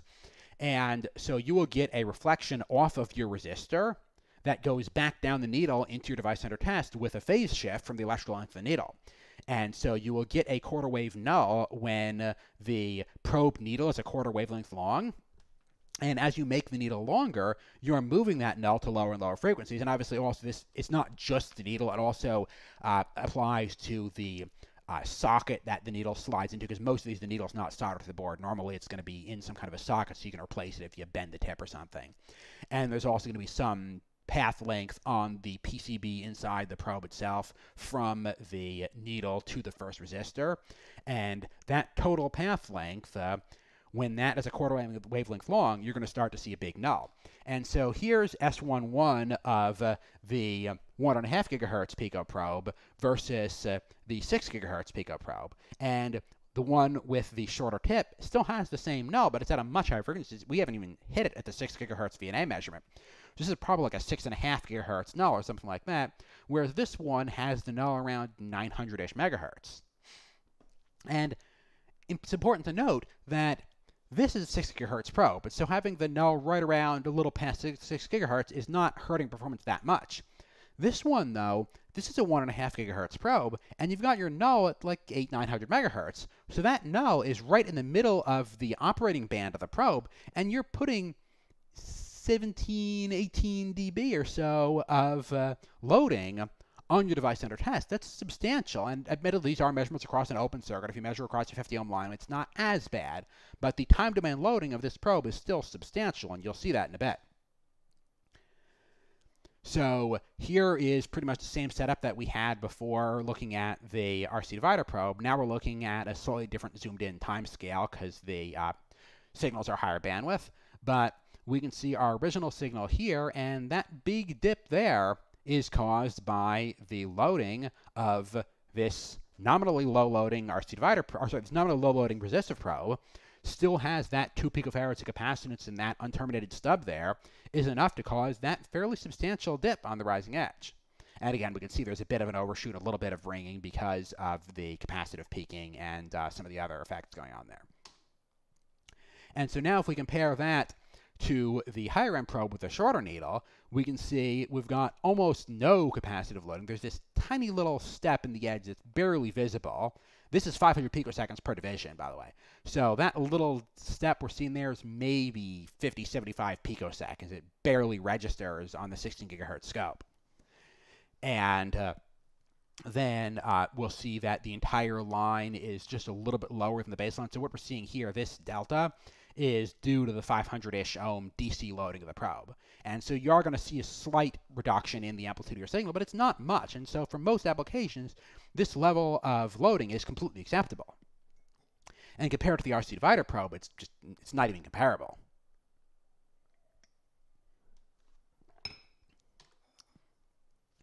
And so talking about this input stub, ideally we want no reflection at all, but what are some ways we can get rid of this?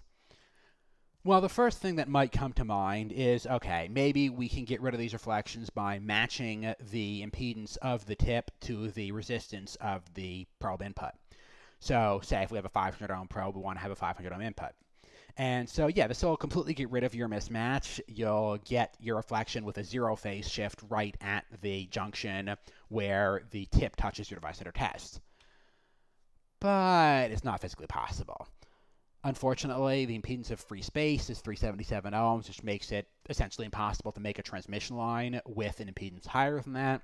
So a 10x or 20x probe, you basically can't get a matched tip. With a 5-to-1 probe, I mean, yeah, you probably could design a geometry that is going to give you a fairly decent match for that, but it would be awkward, and likely from a mechanical perspective, it'd be tricky to get good response that way. So the next best option is to make this stub really short and just move the null out of your band of interest. So you'll see a bunch of different ways to do this. I've personally played with a couple of these for some of my own open hardware designs.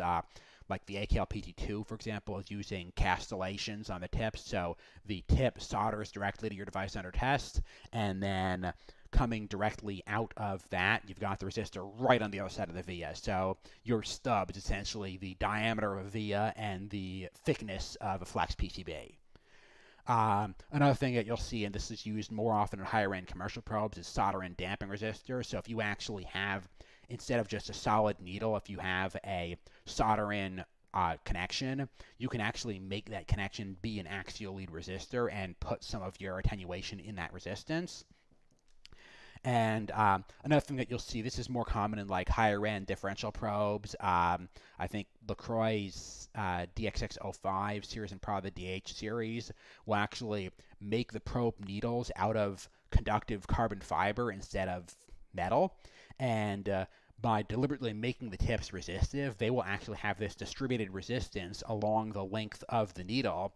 So there's not a reflection further down. You actually have the beginnings of your attenuation in the resistance itself, in the tip itself. So, summarizing things, the resistive probe gives you an excellent price-performance ratio. There's not really anything else out there that for a few hundred to maybe $1,000 or so is going to give you multiple gigahertz of bandwidth. There's no competition for that. And because it is just a resistor and, maybe a few little tuning components, but for the most part it's just a resistor, they're relatively ESD resistant. They don't tolerate sustained overvoltages very well because these are generally small, sensitive resistors that can dissipate relatively low powers. And if you turn the power up too high by probing, a 24-volt line or something, you'll probably burn out the resistor. But momentary ESD, they're relatively immune to, and again, it's a generic design with a 50 ohm coax output, so you can use it on any scope. The big downside is, again, you've got high DC loading. You're not going to be able to use this on I2C or something with a pull-up.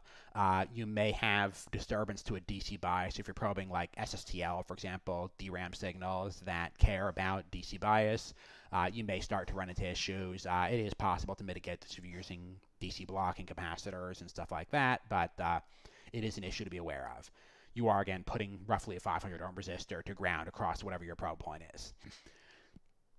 And then, again, as with the RC divider probes, you've got relatively high attenuation, and so you are going to have problems with really weak signals, having SNR limitations at even just being able to get the scope's front-end gain to go high enough to see really weak signals and pluck them out of the noise. You will have problems this way. And so, ultimately, they're an excellent general-purpose probe for use for embedded debug. You can easily get out to a couple of gigabits per second with them. I've been able to use resistive probes for even like 1 gig Ethernet, PCIe Gen 1. I don't remember if I've tried them for 10 gig Ethernet yet, but they are more than adequate for up to a couple of gigabits per second. 50 ohm RF, they work great for. And so, again, this is a probe architecture that I think really more people should be using, and I'm honestly surprised that more scope vendors don't push these as I would almost argue these should become a primary probe for general purpose use. So, question, why do resistive probes have to be expensive, blah, blah, blah. Well, okay, so the R&D involved in tuning them for the parasitics and trying to get good flat response is non-trivial. I've got one open hardware resistive probe of my own design that is, I think it's on its 13th PCB revision now. I've spent upwards of $20,000 of my own money on EM simulation software to model the details of ground plane resonances and return current paths and matching connectors to multiple gigahertz frequencies and caring about things like reflections between multiple resistors if you're using multiple series resistors to get the resistance you want and things like that. And honestly, a lot of it is just because it's a captive market. Every other probe is expensive, and the vendors know that people are used to paying this much, so they will charge you that much because you don't really have an alternative.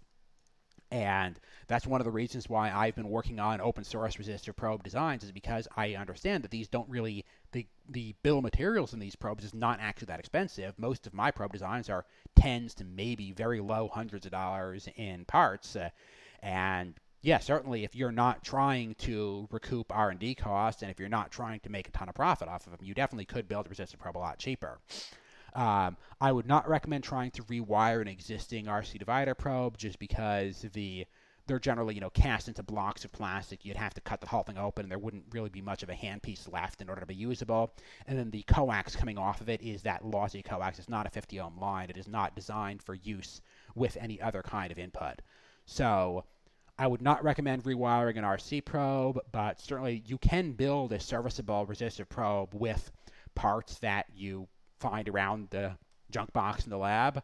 I've got several open source probe designs on my GitHub. I'm still tweaking them, and I've got one that I sell assembled units of now, and several more under development. And so all of my designs hit several gigahertz bandwidth, and they're cheap.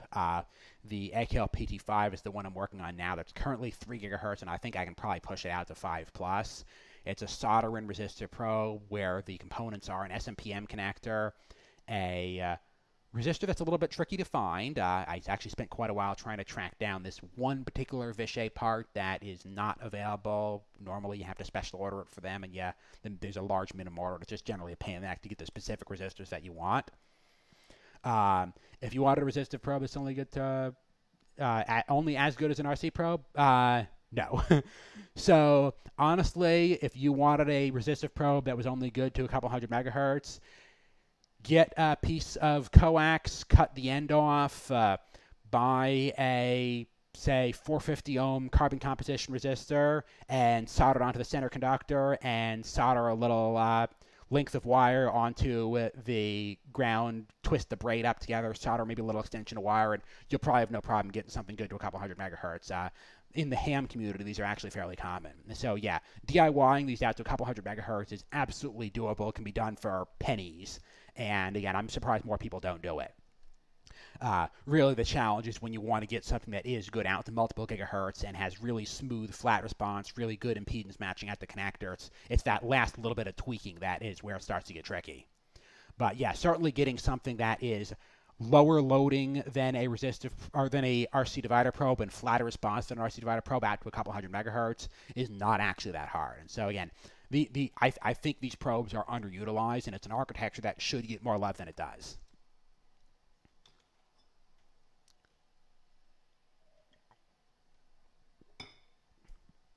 All right, next up is high impedance active probes.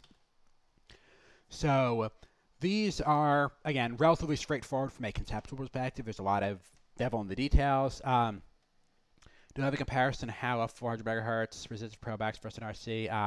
I don't have any examples off the top of my head. If someone sends one to me, I will gladly throw it in the VNA and characterize it. Just Google resistive probe or transmission line probe. You'll find dozens of people who have built relatively basic ones, and they generally look pretty awful because they're just kind of hacked together out of a piece of coax, but they're cheap. You can make as many as you want and stick them wherever you want. Yeah, they are a lot less sensitive to grounding quality, so you can get away with a lot worse grounding, and if you have good grounding, you're going to get really nice bandwidth. Again, the challenge is trying to get it to be flat and not have too much peaking. You still do have the same issues with an alligator clip or something. If you have if you put a 6-inch ground on your resistive probe, yeah, you are still going to get worse performance. But is it going to be as bad as a 6-inch ground on a resistive or a RC divider probe? Absolutely not. It's going to be way better. And so if you use a fairly short length, again, especially if you make it a soldering probe, soldering connections are generally what you're going to use for higher frequency anyway. And so yeah, you'll get really nice performance if you do that. Anyway, back to the active probes. So you've got typically it's a JFET-based amplifier in the probe head. Typically there's going to be a fixed hardware gain, and so you've got a large attenuation and then some gain after that. And so usually these are going to end up being maybe 5-to-1, 10-to-1 net attenuation. These also are going to have very high DC input resistance and relatively low input capacitance. The big problem that you'll see is a lot of these are made by scope vendors. They're not going to be portable across models. There are a few third-party ones. The big one I know of is the PMK Tetris, which Pico will rebrand and sell as active probes as well. These take an external power supply and have a 50 ohm BNC output to the scope. And so you can go buy one of these and go use it with any scope you want. You just have to tell the scope it's a 10x probe and you're good to go. So the one that we're going to be looking at in a little bit more detail is the ZS1500 from LaCroix. It uses the probe head from a Tetris, but was customized by LaCroix to have the probe as control pod. So now it's using their proprietary interface for power, and they also added offset capabilities. So now you have a plus or minus 12 volt offset DAC in there. And so you'll see it's 1.5 gigahertz. It says 1 mega ohm input resistance, but more importantly is the input capacitance is 900 femtofarads compared to your RC divider probe is usually going to be in the 10 picofarad range. So you've got an order of magnitude reduction to the input capacitance. And so this is going to give you all the benefits that you'll see with a resistive probe to some extent, as far as not having as much of that ringing and overshoot from a long ground lead, not having as much of the resonances going on, less capacitive loading on your circuit. And so here's what our S11 looks like on this probe with what they call a leaf ground. It's basically a long, flat metal blade. And so you've got a relatively smooth roll-off out to 1.5 gigahertz, which is the rated bandwidth, and it's nice and smooth. There's not any big dips and resonances. It will eventually fall off a cliff when you get out to 4 or 5 gigahertz, something like that. But honestly, the probe is not designed to be used at that high frequency anyway. And so here's our S21, our forward path response. And so it's really nice and flat out to about 900 megahertz or so, and then it starts to dip a little bit. You got some ripples, and it's, in my testing, it's not actually a 1.5 gigahertz probe. You can see now we're down 8 dB at 1.5 gigahertz. And so our 3 dB bandwidth is actually somewhere in the, maybe 1.1 gigahertz bandwidth range in this test. Other people have told me, I have not independently verified, one of the reasons for this dip is actually when you are hand holding the probe, the design is not sufficiently shielded and it will actually couple to your finger. And so depending on what part of the probe body your fingers are gripping, you'll see more or less bandwidth. I haven't actually verified this myself, but it seems plausible because of how small the probe head is. And in any case, these do not hit the full rated bandwidth in my testing, but they're not bad. Certainly out to a gigahertz, they're very usable.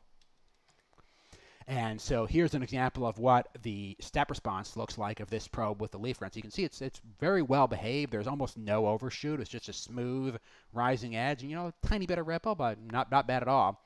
And now we start to see another of the benefits of the active FET probes here is this is the response with a 7 centimeter wire ground. Yeah, sure, you get a little bit of rounding on the rising edge, but it's not bad at all. And so again, with these, as with the resistive probes, because of the lower capacitance, you can get away with much worse grounding, or alternatively get much better results with the same level of grounding. And so now we're going to take a look at the S11 comparison of the active FET probe across an open circuit compared to the resistive probe and the RC divider probe. So we can see with the RC divider probe starting at like maybe 80 megahertz or so, it's even worse than the resistive probe, and even right out of the gate, starting from DC, the FET probe has higher load, or has a lower loading, higher S11 than the RC divider probe. So it absolutely blows away the RC divider probe. There's no competition here. And then we do still have that 900-ish femtofarads of capacitance, so we do see that slow roll-off. And as we get out to, in this case, 632 megahertz in this test, the resistive probe starts to have lower loading. So as we start to get out to, in the 1.2, 1.5 gigahertz range, the resistive probe is still going to have lower loading. In the lower frequency bands, though, the FET probe does have very low loading, and it does beat the resistive probe. And so that makes it a great choice for lower frequency signals that are sensitive to loading. So here's an example of what our time demand loading looks like here. Again, we can see there's a little bit of a dip here. It's Certainly not as bad as the RC divider probe, and nowhere near that of the cheaper resistive probes. You do see, again, the higher frequency roll-off does mean your edge is a little bit rounded compared to what you would see with, say, the 6 gigahertz transmission line probes. So these are very, very low DC loading. Again, they maintain their high impedance a lot longer than an RC divider because the capacitance is so low. That does, again, make them relatively tolerant of poor grounding. And a resistive probe is often going to be better because the resistive probe is usually going to have even lower capacitance. So, the pico resistive probe is, I think the data sheet specifies the maximum input capacitance is like 400 femtofarads, and typical is less than that. Whereas this one is 900 femtofarads. Big downside is obviously they're not cheap. The ZS1500, I want to say, is like somewhere around $2,000 is the list price. I got mine for like $1,200 as a refurb. They're ESD sensitive since they are active circuits. And again, they usually do have relatively high attenuation still, and they do have some input capacitance. It's not zero, it's small, but it's there. And you can definitely see it at, again, when you start to get out into the gigahertz, the loading does still become significant compared to the resistive probes. And so these are great for general purpose embedded debug. They're excellent for loading sensitive lower speed signals. So a crystal oscillator, for example, is one of those really challenging subjects to probe because you've got relatively weak signals on the resonant tank itself, and your loading capacity is typically only going to be a couple of picofarads. And so if you take this crystal that's loaded with, say, a 10 picofarad capacitor, and you put an extra 10 picofarads of probe across it, you're either going to massively pull the frequency away from where it should be, or maybe stop it from oscillating entirely. With a resistive probe, you're probably going to stop it from oscillating too because, again, your DC loading is so high, you're going to be sinking all that very limited drive current of the crystal, and it's not going to be able to oscillate. Whereas with the FET probe, you've got a relatively low DC loading, but you've also got relatively low capacitance, and so that makes it a great probe for, again, looking at crystal oscillators and low to mid-speed, very loading-sensitive signals. They're great for general purpose embedded debug, again, up to the point where, again, when you get to maybe half a gigahertz or so, start thinking about resistive probes for sure. For lower frequencies, it's kind of a toss-up. It depends on how loading sensitive you are. But the big problem is, again, they're expensive, and they do have still limited frequencies compared to resistive probes, so they're not something I would recommend you go out and buy a case of, even if you've got the budget. Okay, and I'm now going to pause for 2 or 3 minutes and fill up my water because I've been talking for almost 2 hours and my mouth is getting dry. So I'm going to be back in 2 minutes or so. You can all take a break and stretch your legs, and we'll resume with active differential probes in a couple minutes.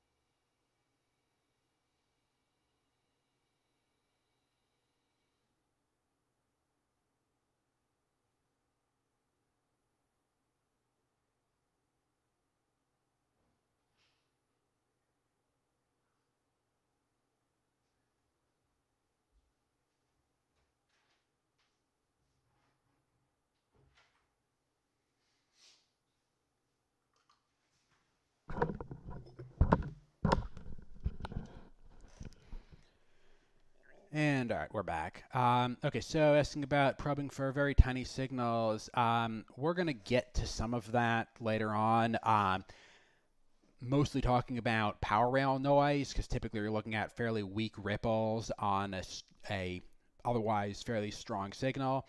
I am touching that briefly when I talk about attenuation. Generally, a probe with higher attenuation is going to have worse sensitivity because ultimately the probe is passing the signal on through the scope.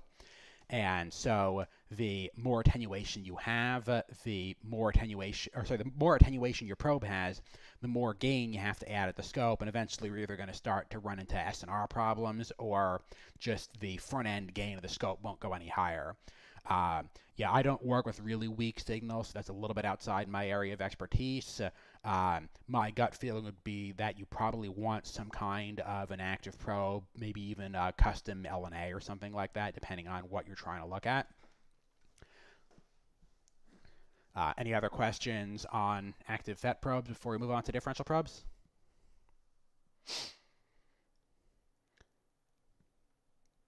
And in case anyone is wondering about progress, we're about 2/3 of the way through by slide count, so probably another 45-ish minutes, the way things are going. Okay, so active differential probes are a differential amplifier fed by the probe tip.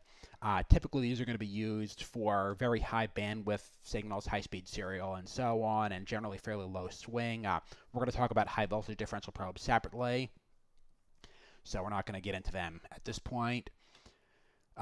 The things to consider with a differential probe are you've got a bunch of different range limits. So you do have to consider loading on your device under test.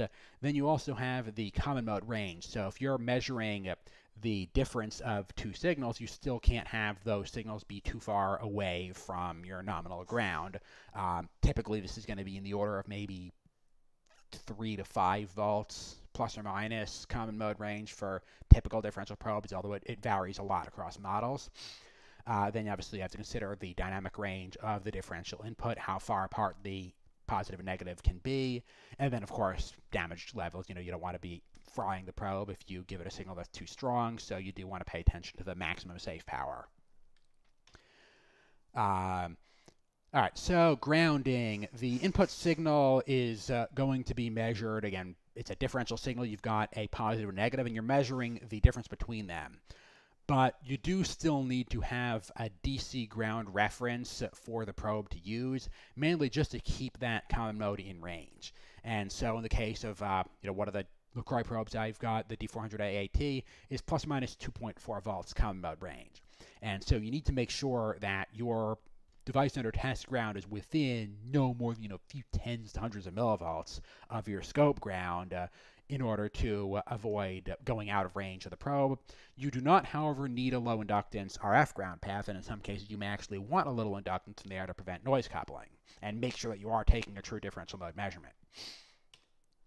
And so here's an example of one of the ways that you can ground a differential probe. In this case, this is a LaCroix D420A, and it's got a little pin socket on the side of the amplifier that you can go plug a wire into. In this case, we're just clipped out to this ground pin on the other side of the fixture. And so we've got a pretty good distance, this nice long inductive ground lead between the amplifier and the fixture, and the probe doesn't care at all because, again, we're taking a differential measurement between those two little tips right there. So differential probes are generally fairly tolerant to ground inductance because you're not actually using the ground really for the RF portion of the measurement. And so as long as your scope is sharing the same ground, your common mode is going to be in range. And so generally most probe manufacturers are going to tell you, you only need one of your probes to be grounded. You don't need to ground every single probe separately to your device under test. If you're using a power supply where the negative rail is ground, you may even not need to ground it yourself. If you're plugged into, for example, USB power or something like that, you may be able to just use that as your ground. You may be able to use the shield on a coax if you've got a coax output going to another scope channel, or if you're feeding a stimulus from a grounded signal generator into it. If you've got a grounded power supply, if you've got another probe with a ground, there's a lot of different options. But it is important to make sure that you have some sort of a DC ground, especially if you are probing a board where it is powered by a lab power supply, because those generally will have floating outputs, and it is very possible for them to float more than a couple of volts away from earth ground. And so if you don't ground the device under test, you may well exceed that common mode range and either get garbage or, worse yet, damage the amplifier. And these probe amplifiers are not cheap. I want to say this one is 3,000 or 4,000, I think, for just the amplifier. I know MSRP for the entire differential probe system, including the tips, the amplifier, the power control cable, and something like that, is somewhere around 7,000 to 8,000. And so I think the actual amplifier module was about half of that. So yeah, certainly you do want to be careful with these things and not fry them by having bad grounding. And this is another section where the lecture is still incomplete. I'm going to have a simple schematic of a differential probe, but essentially you've got a resistive input stage, you got a differential terminator of 100 ohms or so across a differential amplifier, and then the output of the differential amplifier then drives your scope. On that note, actually, most differential amplifiers will actually have a differential output. And so you'll have positive and negative outputs that when you're driving a 50 ohm scope input, one of these differential legs is going to be just tied off with, say, a 50 ohm terminator to ground, and the other one is going to drive the scope. And you can also run into issues where, for example, the positive to positive and negative to negative might be well matched, but positive to negative and negative to positive might be less well matched. And so trying to use a differential amplifier in single-ended output mode can be tricky. But most op amps are not meant to run at really high frequencies. So it would not surprise me if we start seeing at some point scopes that actually have dual RF inputs on the front for positive and negative differential inputs. So you can, say, use one of the inputs as we have one of the inputs be used for a single-ended signal, or use both of them for a differential signal, and then have a differential probe that has a differential output. I've never seen that, but it would not surprise me if someone tries that at some point, because I think it would give much better performance. All right, so next we're going to look at an example of what loading on one of these probes looks like. So this is using the D420A, the probe that was in the last photo. And so you can see that the shift in the signal going from without the probe to with the probe is almost imperceptible. There's almost nothing. I think the DC loading of these is in the hundreds of K ohms, and they get down to the several hundred ohm range across the whole frequency. And so the input capacitance of things is extremely tiny, and they're probably the lowest broadband loading of any kind of probe you're going to find. Of course, they're not cheap. So here's an example of some of the accessories that one of these higher-end differential probes comes from. This is D1330 from LaCroix. So we've got the soldering tips here. They've got two of them that each have, we'll show a close-up on the next slide, I think. But they've got soldering resistors that you can solder directly to your device under test. You've got the handheld browser that has a little knob here that adjusts the spacing of the tip needles up and down so that you can reach test points at a given spacing. There's a bunch of accessories and jigs that let you hold the probe at a certain position to land the probe on a test point without soldering it in place. This one, I don't even understand why they have. This is a 13 gigahertz probe, and they include a adapter for probing 0.1 inch, 2.54 millimeter headers. This adapter is only good to about 3 gigahertz. They state this in the documentation. I don't even know why it's included. I've never used one. I've never been in a situation where I've wanted to look at a multiple gigahertz signal and it was on a 0.1 inch header. So for whatever reason they provide it, but yeah, I've never used it. And then we've got all the different miscellaneous accessories, all the ball joints and the holders for soldering probe tips to keep them from moving around, and yeah, a bunch of Lego Technic pieces. I wasn't sure at first if these were just looked like Legos or what, and then I popped one under the microscope and I actually saw a Lego trademark on the mold of, I think, this one. So yeah, these are actual Lego pieces, and I'm always amused of thinking of some engineer on company time from Teledyne walking into a Lego store and picking up a bunch of Technic parts that they're going to go resell for 20 times the list price. But I mean, they work well, so whatever engineer's kid came up with this idea is a genius. And here is a close-up of the soldering tip. This is the one we were just looking at right here. Looking at the close-up, we've got a 950 ohm series resistance here, and then an extra 100 ohm here. So we're looking at 1050 ohms on each leg. And then there's some differential resistance at the amplifier. What are the Lego pieces for? So the handheld browser probe has a Technic socket here that you can go slide a rod into, and then this little tripod mount, use the double-sided tape here, which is just custom cut 3M command strips that you stick under the legs, stick it down to either a bench or the board, and then you've got this arm coming off the top with a sliding module. We've got a bunch of different ball joints and stuff, and so it allows you to essentially build a custom jig that will hold the probe head on your device under test at a precise position coming from a precise angle to hit a certain test point without having to solder it down. So it's a really nice system. It works very well. Anyway, so the tip is, yeah, it's just two resistive probes. You can see we've got the ground terminals are, there's no actual ground terminal at the tip. There is, it looks like there's a ground plane in the flex PCB that is only grounded at the other end and is just there for return currents. And then we've got the two essentially single-ended inputs here coming in separately. These resistors, by the way, are a giant pain in the neck to find. LaCroix sells replacements for them for, I think, like $200 for a 5-pack or something obscene. And I think I've actually tracked down the OEM part number for them, and I'm looking at using something very similar for some of my own probe designs.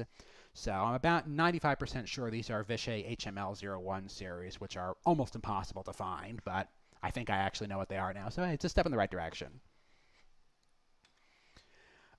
One thing to be aware of with these tips is that they are extremely fragile. To give you an idea of scale, those soldering resistors are 1 millimeter long and 0.5 millimeter square.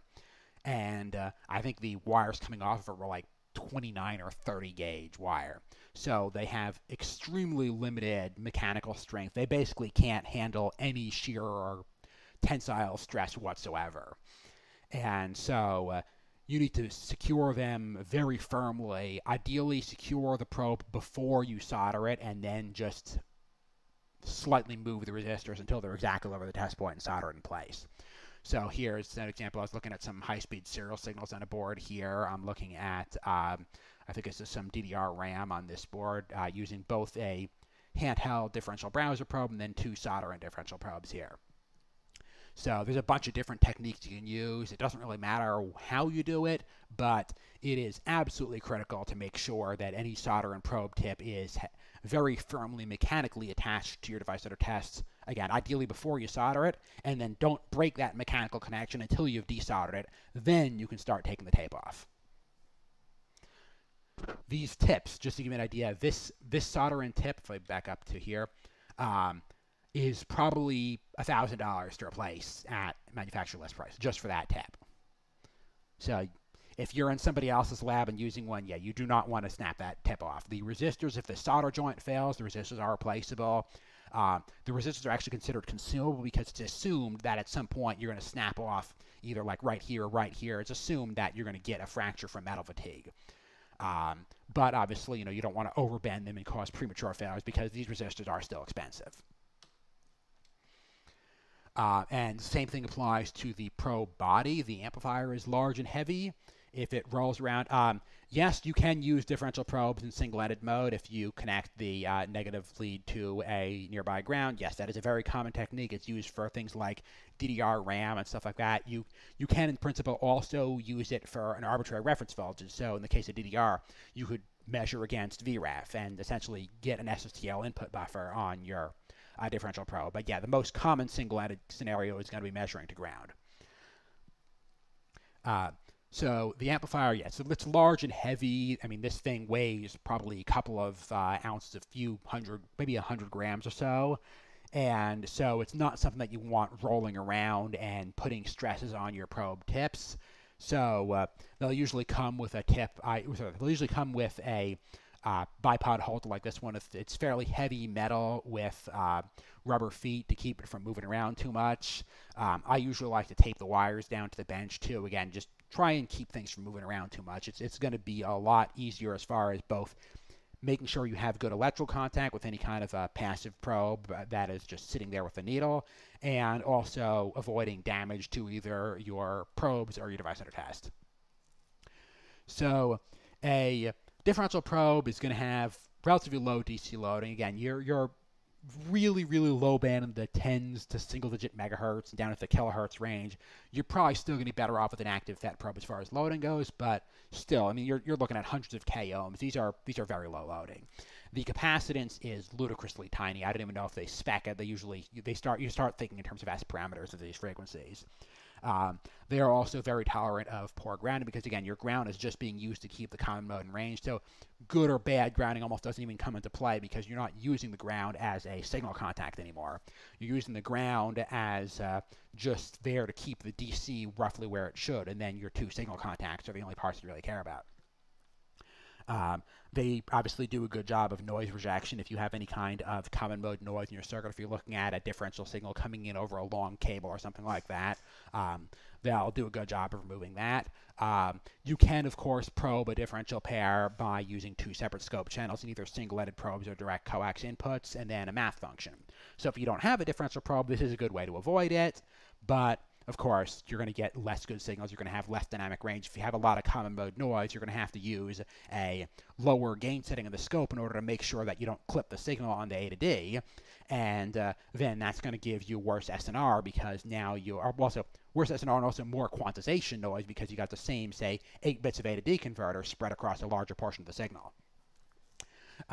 These differential probes generally are going to have fairly low attenuation.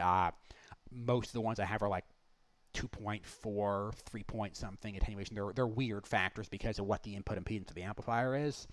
But typically it's going to have a fairly high attenuation on the probe head, and then the amplifier brings it most of the way back to unity gain, but not quite. So you still have a little bit of attenuation, but, again, 2-3x attenuation, not 10x.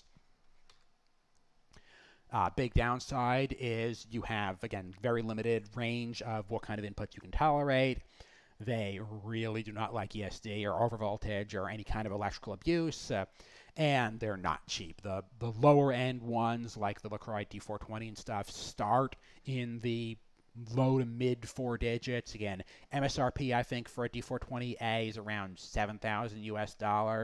If you shop around, you can score one on eBay for especially the older D420, not the A, which is almost the same. It just doesn't support the quick link tips. You can score one of those on eBay. I think I got one for like $1,800, $2,000 or something like that as a sketchy random eBay seller, and I tested and it worked, so I got lucky, but there's always a chance it wasn't going to work. So even if you buy used like I do, they're still not cheap at all. The D1330 that I got, I think I paid about $6,000 for as a refurb, and MSRP for that thing new is somewhere in the 5 digits, probably 11 or 12,000. The general going rate is you're looking at least $1,000 per gigahertz in bandwidth or something like this. But yeah, if you have the budget, they're great.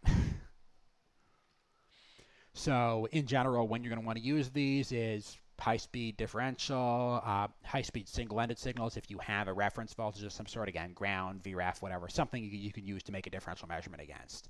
So for any kind of relatively weak high-speed signals, they are the probe of choice for sure.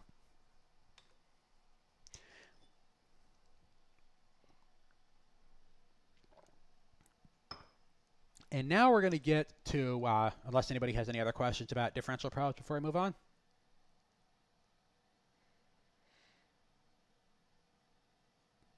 All right, seeing none, moving on. Active power rail probes. So these are something that is kind of, they've started to come on the market fairly recently, and they're really useful, and I'm actually surprised they aren't more popular. Again, it's one of those things that's kind of, you don't really know about it until somebody tells you. So the main application you're looking at here is if you're trying to look for a weak ripple signal on a relatively large DC offset.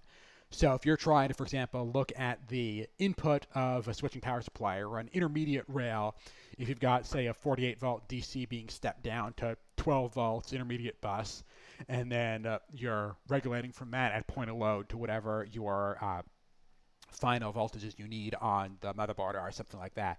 So a typical active probe is not going to have the DC bias capability to work with something that high.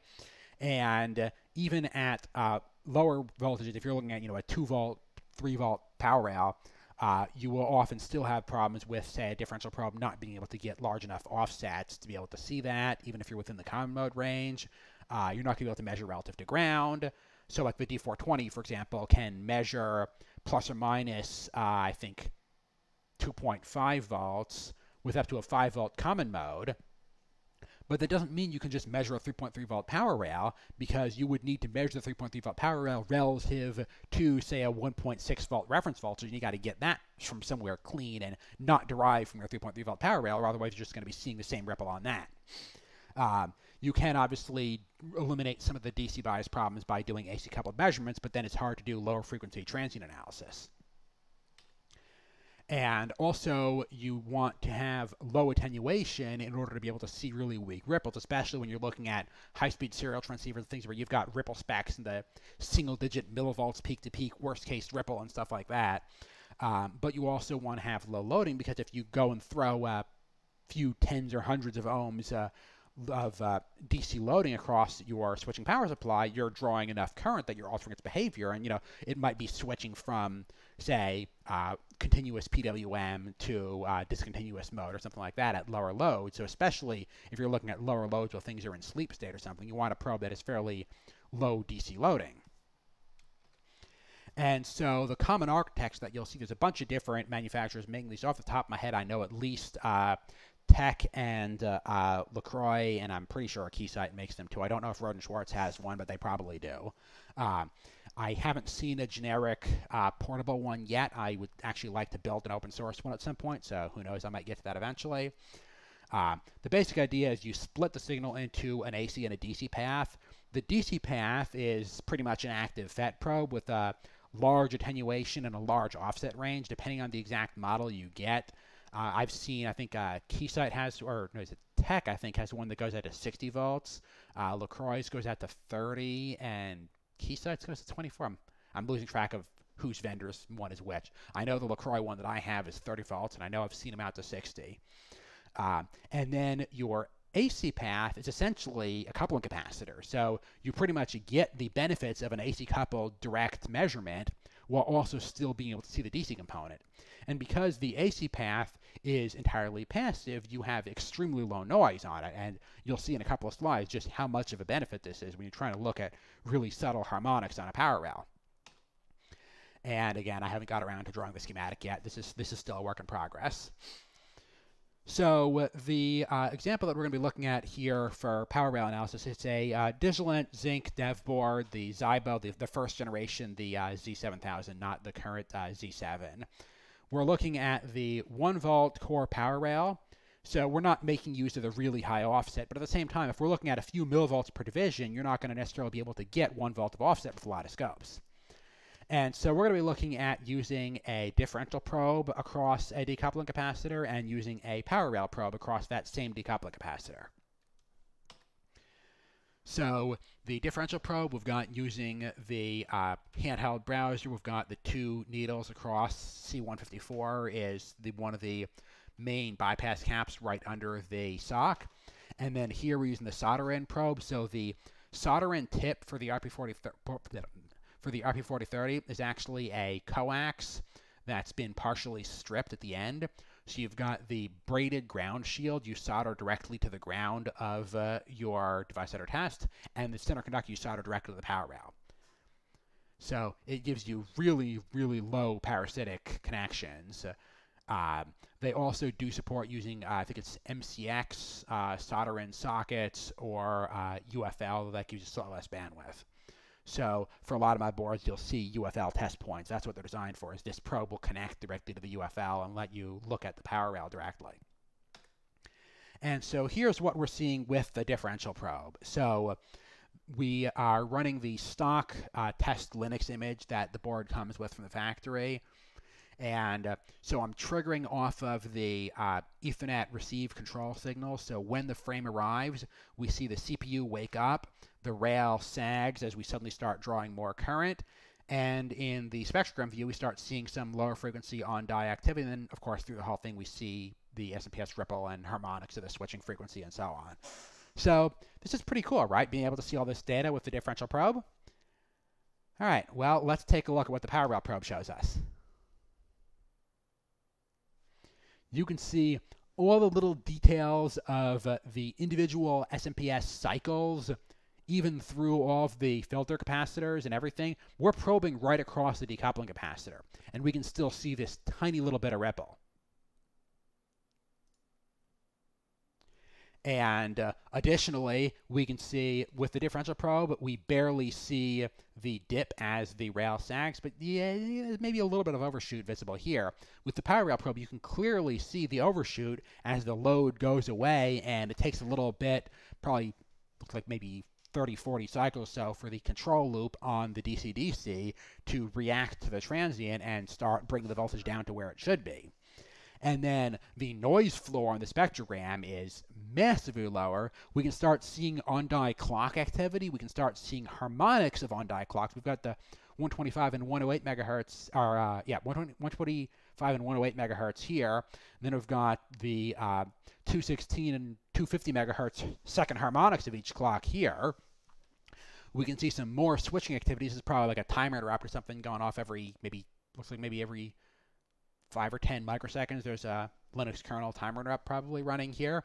And then, of course, we can see a lot more detail in the activity on the power rail. So it looks like it actually has two different spikes of activity when it's processing the ping packet. There's a shorter spike here, maybe when it's receiving it, and then it wakes up the ping executable. And I'm not entirely sure what the details are here. But the point is you can see a lot more on-die switching activity, which allows you to not only identify disturbances in your power rail, but you can trace them to on-die activities, and you can figure out which on-die actions are triggering it. You can find the particular frequency bands that your noise is in and target your decoupling to optimize for lower noise at those bands rather than trying to create just generic broadband decoupling. Now you know exactly what your problems are, and you can optimize for transients of that frequency. And so here's a better view of the spectrogram zoomed out a little more. You can see even out to 1.1 gigahertz, 1.3 gigahertz, we're still seeing internal clocks on the power rails. And this is on a rail that has ripple in the, let's see, what we're looking at. What's our scale here? So that's like 2 millivolts. So we're seeing microvolt level ripples in the power rails very clearly here. So if you're trying to debug very subtle power integrity problems, and if you're trying to get really low amplitude measurements of power noise and optimizing decoupling for, again, high-speed serial and CPU core clocks that are particularly critical and sensitive to interference, it is a great tool, and there's not really anything else out there that can get this good. If you use just a capacitor and a piece of coax, you can get close for some stuff. As far as pricing goes, the RP430 that I'm using, I think, is around $3,000 US new. Again, I got a used one for a little bit less, I think. I think the Keysight one is somewhere around $7,000. There's a bunch of different versions depending on how much bandwidth you want. They've got the N7020A and I think the N7040A are different bandwidths from Keysight. So there's a bunch of different options with different price and performance. LaCroix only has the 1 4 gigahertz model. So overall, again, this type of probe is going to have extremely low noise, very low attenuation. You can pick up, again, microvolt level signals on a power rail with potentially tens of volts of DC offset. And there are very few things out there that can do this. They are expensive, they've got very limited dynamic range, and they're not really good for anything but power analysis. So if you're doing a lot of work on high-speed digital stuff that is really sensitive to power analysis, then yeah. If I wanted to build something up to 500 megahertz, I'm not sure yet. I would like to build a power rail probe open source. I have not had a chance to really do serious design on it. If you Google around, there's a few people that have schematics that they've published for partial work in progress power rail probes that where they were trying to target about a gigahertz or so bandwidth, and they seemed to be pretty decent. So I was planning on seeing what I could learn from some of those designs and then try and push it out to a couple of gigahertz of bandwidth and actually characterize it out that fast with a VNA and so on. And yes, actually, as far as DPA goes, yes, these would be very good for DPA. I've actually had findings in reports at work for finding power side channels from this sort of thing. So yeah, they are great for that kind of testing as well. That being said, if you can put a shunt resistor in the power path, you can just put a differential probe, and if you have a big enough shunt, then you can get a stronger signal that way, looking at the current signal instead of the dip in voltage. So in general, you would be using one of these probes for power integrity work, and I guess if there's any other situation where you have millivolt signals on a big DC bias, I can't think of anything beyond power ripple, but if you did have such a situation, these would be a great probe.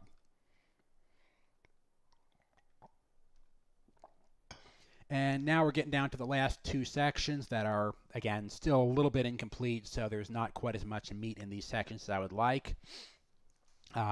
So the first one is going to be near-field loop probes. And so these are essentially antennas that pick up RF energy, either magnetic or electric fields, and are used for EMC testing. So, question, let's see, in voltage control audio filters, looking for very low amplitude audio on a bias voltage. Yeah, it might work for that.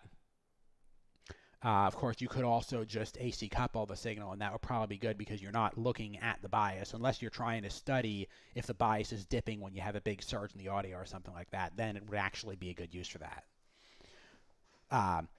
Okay, so yeah, near-field loop probes are typically used for EMC testing or for, again, pre-compliance testing, identifying when you fail EMC testing, how it happened.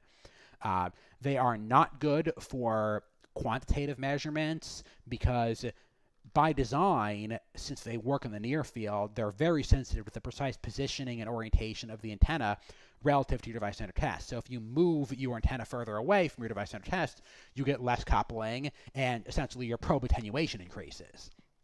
And so if you want to determine, am I going to fail EMC testing at a given frequency based on how much far field radiation you have, it's going to be difficult. But if you just want to compare A, B on two different PCB layouts and see which of the two radiates more, and you hold the probe the same distance away, it's good for that. Again, ratiometric measurements are good with these. The big thing that they can do that almost nothing else can is they allow you to track down the precise physical location of an emitter. And so if you're doing a far field measurement, you may know that you're radiating at 100 megahertz. Okay, well, where on the board? You know, you got 100 megahertz going to 3 different chips and a bunch of different traces. Okay, what is radiating exactly? And so if you know you've failed compliance at a given frequency and you know you're 10 dB over the margin, you can use the near field probe at a fixed distance and be like, okay, I've made a bunch of changes. I've added some more ferrites here. I've added a terminator there. I'm now seeing 20 dB less emission at 100 megahertz. You're probably going to be at least 10 dB down to the far field. But you do want to add some safety margins because, again, the far field and near field performance don't necessarily scale exactly. General technique for these is you start with one of the larger loops, which are more sensitive but less selective, in order to be able to do longer range scans to quickly find the rough location, and then you gradually switch to smaller and smaller loops to find the exact location of an emitter. And you can use these straight into a scope directly for stronger signals, just right into a 50 ohm input. You will often want to add an external LNA if you're trying to pick out weaker emissions. And yeah, you can definitely DIY near field probes too. I haven't tried that because the ones that I have, you can buy from TechBox on Amazon, and I think Signal and a few other places resell them. It's like maybe $300 for the whole set of, I think it's 3 electric and 1 magnetic field probes, something like that. It's a fairly good size set, and it's not that expensive, and so it's, unless you're on a really tight budget, it's usually a good idea to go buy them. But yeah, certainly you can DIY them. These probes are generally super broadband. Even the cheap ones go out to a couple of gigahertz. Again, they're really about the only option for spatially locating an emitter on a board. You can, with the really small ones, you can even get down to like plus or minus a couple of pins on a chip to track down the exact location of the emission. And they allow you to do benchtop, to some extent, EMC testing, and there's not really any other way to do that.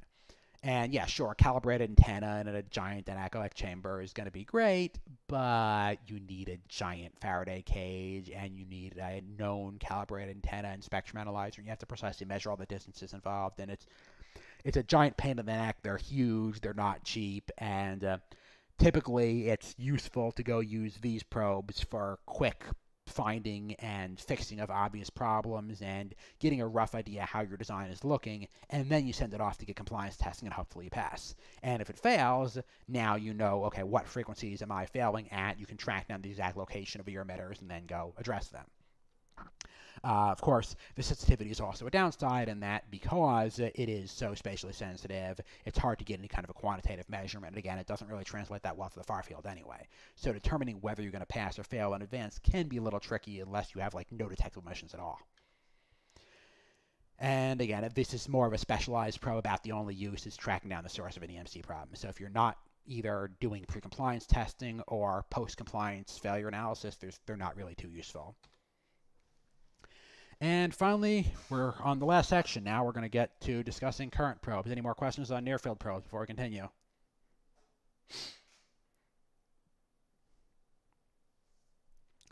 All right, without further ado, off to current probes. And this is, again, very much incomplete section. I'm going to be adding more content here eventually. So there's a lot of different types of current probes, and I'm going to have to actually do a bunch of reading on this because I didn't even know some of these existed, and I'm not going to be able to cover them in much detail until I study some more.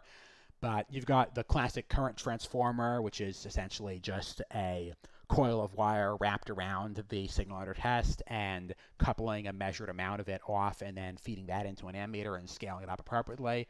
You got Hall effect sensors looking at the magnetic fields, Rogowski coils, which I'm not as familiar with, flux gate magnetometers, and then an interesting one known as anisotropic magnetoresistive sensing, which behaves similar to Hall sensors, but in some cases can have higher bandwidth and has some other useful properties.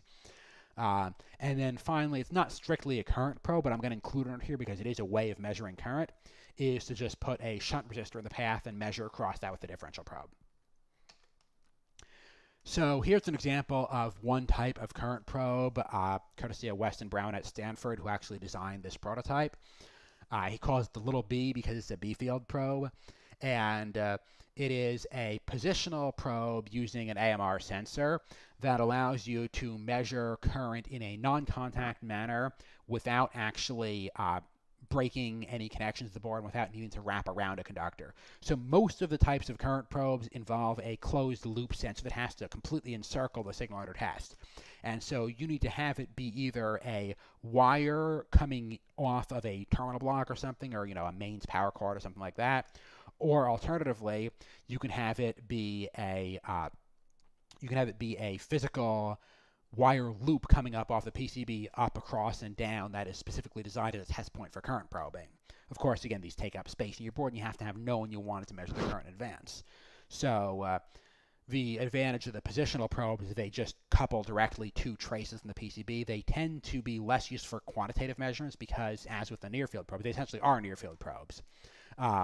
They are less useful for quantitative measurements because the coupling does vary with positioning, but they're great for general high-level analysis. And if you're mainly concerned about things like the phase and timing of current waveforms rather than the exact amplitude, they're excellent because you can just move it over a trace in the PCB and go get a measurement. TTI has one as well. It's called the TTI positional current probe, or I forget the part number from TTI, but I've heard good things about it. And so, in general, other than obviously putting a shunt in a differential probe, and the big advantage of these current probes is that they don't require breaking the circuit to add the shunt. Downside, there's a bunch of different, again, this is probably going to get expanded a little bit because there's so many different kinds of current probe. I may even have to make multiple sections to discuss them in more detail. A lot of the transformer-based ones will only see AC, whereas the magnetometer-based ones can see AC and DC because they'll pick up static fields. Most of the classical ones are extremely fragile. They actually have a Hall sensor that is actually, I believe it's a thin film core thin film sensor deposited directly onto the ferrite core. in order to get the best possible coupling. The problem is this makes them extremely impact sensitive, and so if you drop one of these things, it's probably dead, and there's not really any way to repair them. So if you see one of these things on eBay and you don't have a good return policy and they don't absolutely confirm it's working, you probably want to pass it up because it's probably been dropped. And as I mentioned earlier, these current loop probes typically do have to clamp around a wire. It is going to be hard to measure signals on the board. You need to design in advance test points in order to be able to measure current there. You can't just measure around a random PCB trace. And again, that's where the positional current probes come in handy. And most of these are designed for motor control and appliance power and high current applications, so it can be more challenging to measure lower currents for really low power stuff, and so that's when you start looking at things like shunt resistors and differential probes to be able to measure really weak currents, because a lot of these current transformers and such don't work really well for in the milliamp range or a couple of milliamps, certainly down to the microamps. They're not going to handle that well. And so in general, you're going to be using current probes for your designing custom switching power supplies, motor control, looking at three-phase motor optimization, and things like that. And, oh, I almost forgot, there's one more section at the end on high voltage probes. I was just thinking we were on the last section. So again, there's a bunch of different designs of high voltage probes, as with current probes, and some of this may have to be broken up into multiple sections because of the diversity of types. So you've got the conventional passive high voltage probe, you've got the fiber isolated probes, and then high voltage differential probes. So high voltage passive probe is pretty much the same classic RC divider probe we talked about at the very beginning of this lecture. The difference is they've got much higher attenuation. So in this case, the LaCroix PPE 5KV is a 5 kilovolt rated probe that has 100 to 1 attenuation instead of 10 to 1. Then the fiber isolated probes are quite interesting. These are designed for certain types of power conversion applications, I think like gallium nitride gate drive applications and things like that, where you're looking at measuring a couple of volts of signal on a massive DC offset.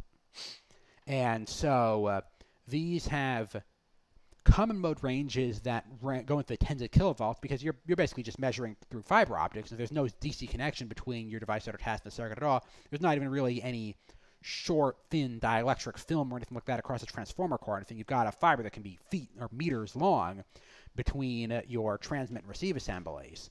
So you've got your isolated front end, typically independently powered, driving a transmit optical subassembly that then goes through fiber, and your receiver feeds the scope input.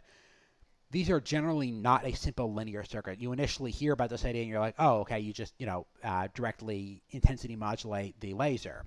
Well, the problem is that fiber transceivers are typically not very linear, and they're not really designed, they're designed for digital communication applications. They're not designed for sending analog signals. And so these are usually going to use some sort of digital modulation, or at least an analog time-based rather than amplitude-based modulation, so a phase modulation or a frequency shift keying or something like that. So the HVFO 108 is FM-based. I don't know off the top of my head if anything is phase shift-based. It wouldn't surprise me if there's some PSK-based ones as well as FSK. And then finally we get to high voltage differential probes. So these are active differential probes with really large attenuation, and so in this case we got switchable 101,000 to 1 attenuation with huge common mode ranges and huge differential ranges. And so this lets you look at three-phase power, for example, measuring the differential voltage from one phase to another and things like that. And so in general, so as far as battery-powered scopes, it is possible to do that. The big downside is it does not have the ability to look at the whole system. So if you're looking at multiple parts of a complex system that are kilovolts apart, you can't see both of them in the same scope. The bigger problem with the battery-powered scope is that now the entire chassis is now floating at high voltage, and it does become a shock hazard if you're not really careful. That being said, that is a possibility, and certainly if you have a scope that has, say, Ethernet control, you can go plug in a fiber optic media converter, power the scope off of some local batteries or something, have Ethernet control over fiber, and isolate the whole scope. And yes, again, it is an option. It's just that it is very easy to create a situation in which all exposed metal on the scope chassis is floating at 20 kV, and it's going to electrocute anybody who gets near it. So the nice thing about the fiber probe is that the amount of exposed live components is much smaller. And again, it lets you combine both the high side and low side of your system on one scope, and have trigger synchronization between them and so on. As far as downsides, again, these are generally fairly specialized systems that are designed for one type of measurement. They're not really good for much else. Very often, they'll need their own batteries. They're not going to be something you can power with a scope. Some of them are, like a lot of the higher-end LaCroix high-voltage differential probes, I think, do include an isolated DC-DC converter for powering the remote head, but most of the lower-cost ones do require batteries. A lot of the passive RC divider probes do not handle high-frequency, like RF power amplifier output, for example. They don't handle that very well. They typically, because of various parasitics, they will start to overheat or have capacitive peaking at higher frequencies, and so you either pass too much signal through and fry the scope, or dissipate too much power and damage the probe. So the conventional low voltage RC divider probes do have the same issue, but the high voltage ones, this is especially important to pay attention to. And generally, your bandwidth is going to be limited. You've got tens of megahertz, a few hundred megahertz. You're not going to. It's very difficult to get hundreds of megahertz to gigahertz at high voltage. So it's going to be hard to, if you want to look at probing an X-band power amplifier or something like that, it's going to be challenging. And in general, you're going to use these if you're measuring high voltages or if you need DC isolation. And then, any other questions on high voltage probes before we get to the conclusions?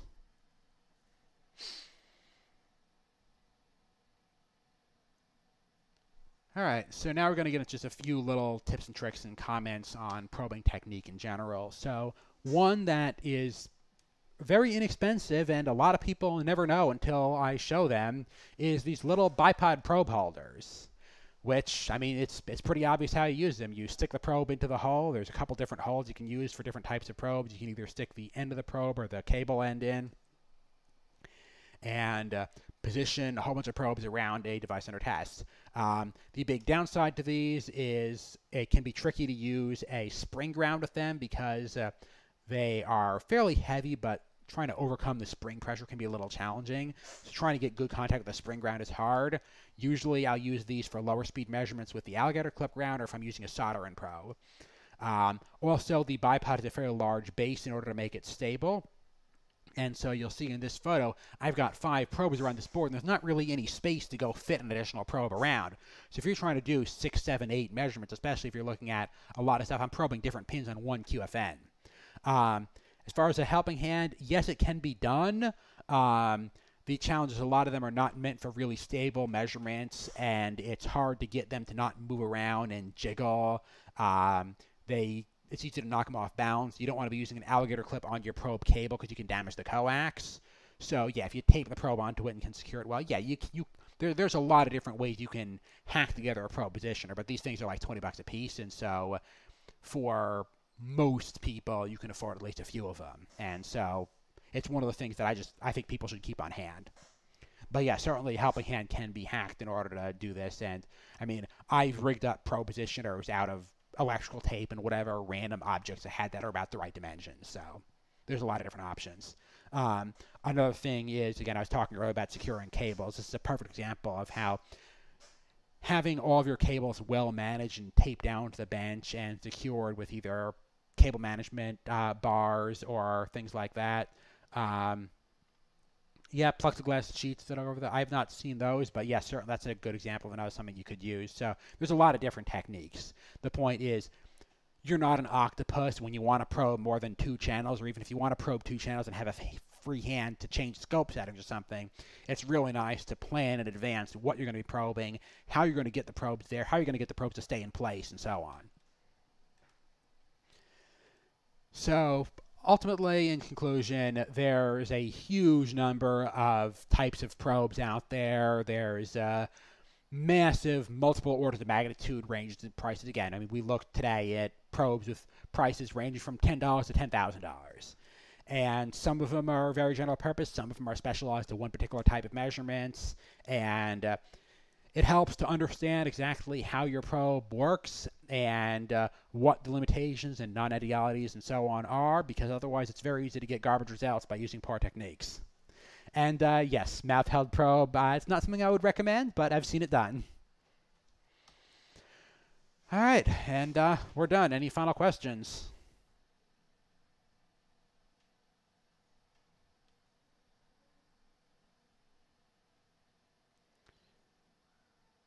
Okay, well, thanks everyone for sticking it out through what turned out to be a 2.5-hour lecture, and definitely let me know on Twitter or IRC or anything if you have any feedback for the final version of the class. I am still working on tweaking the slides, so let me know if you have any feedback. And thank you, and I will see you next time.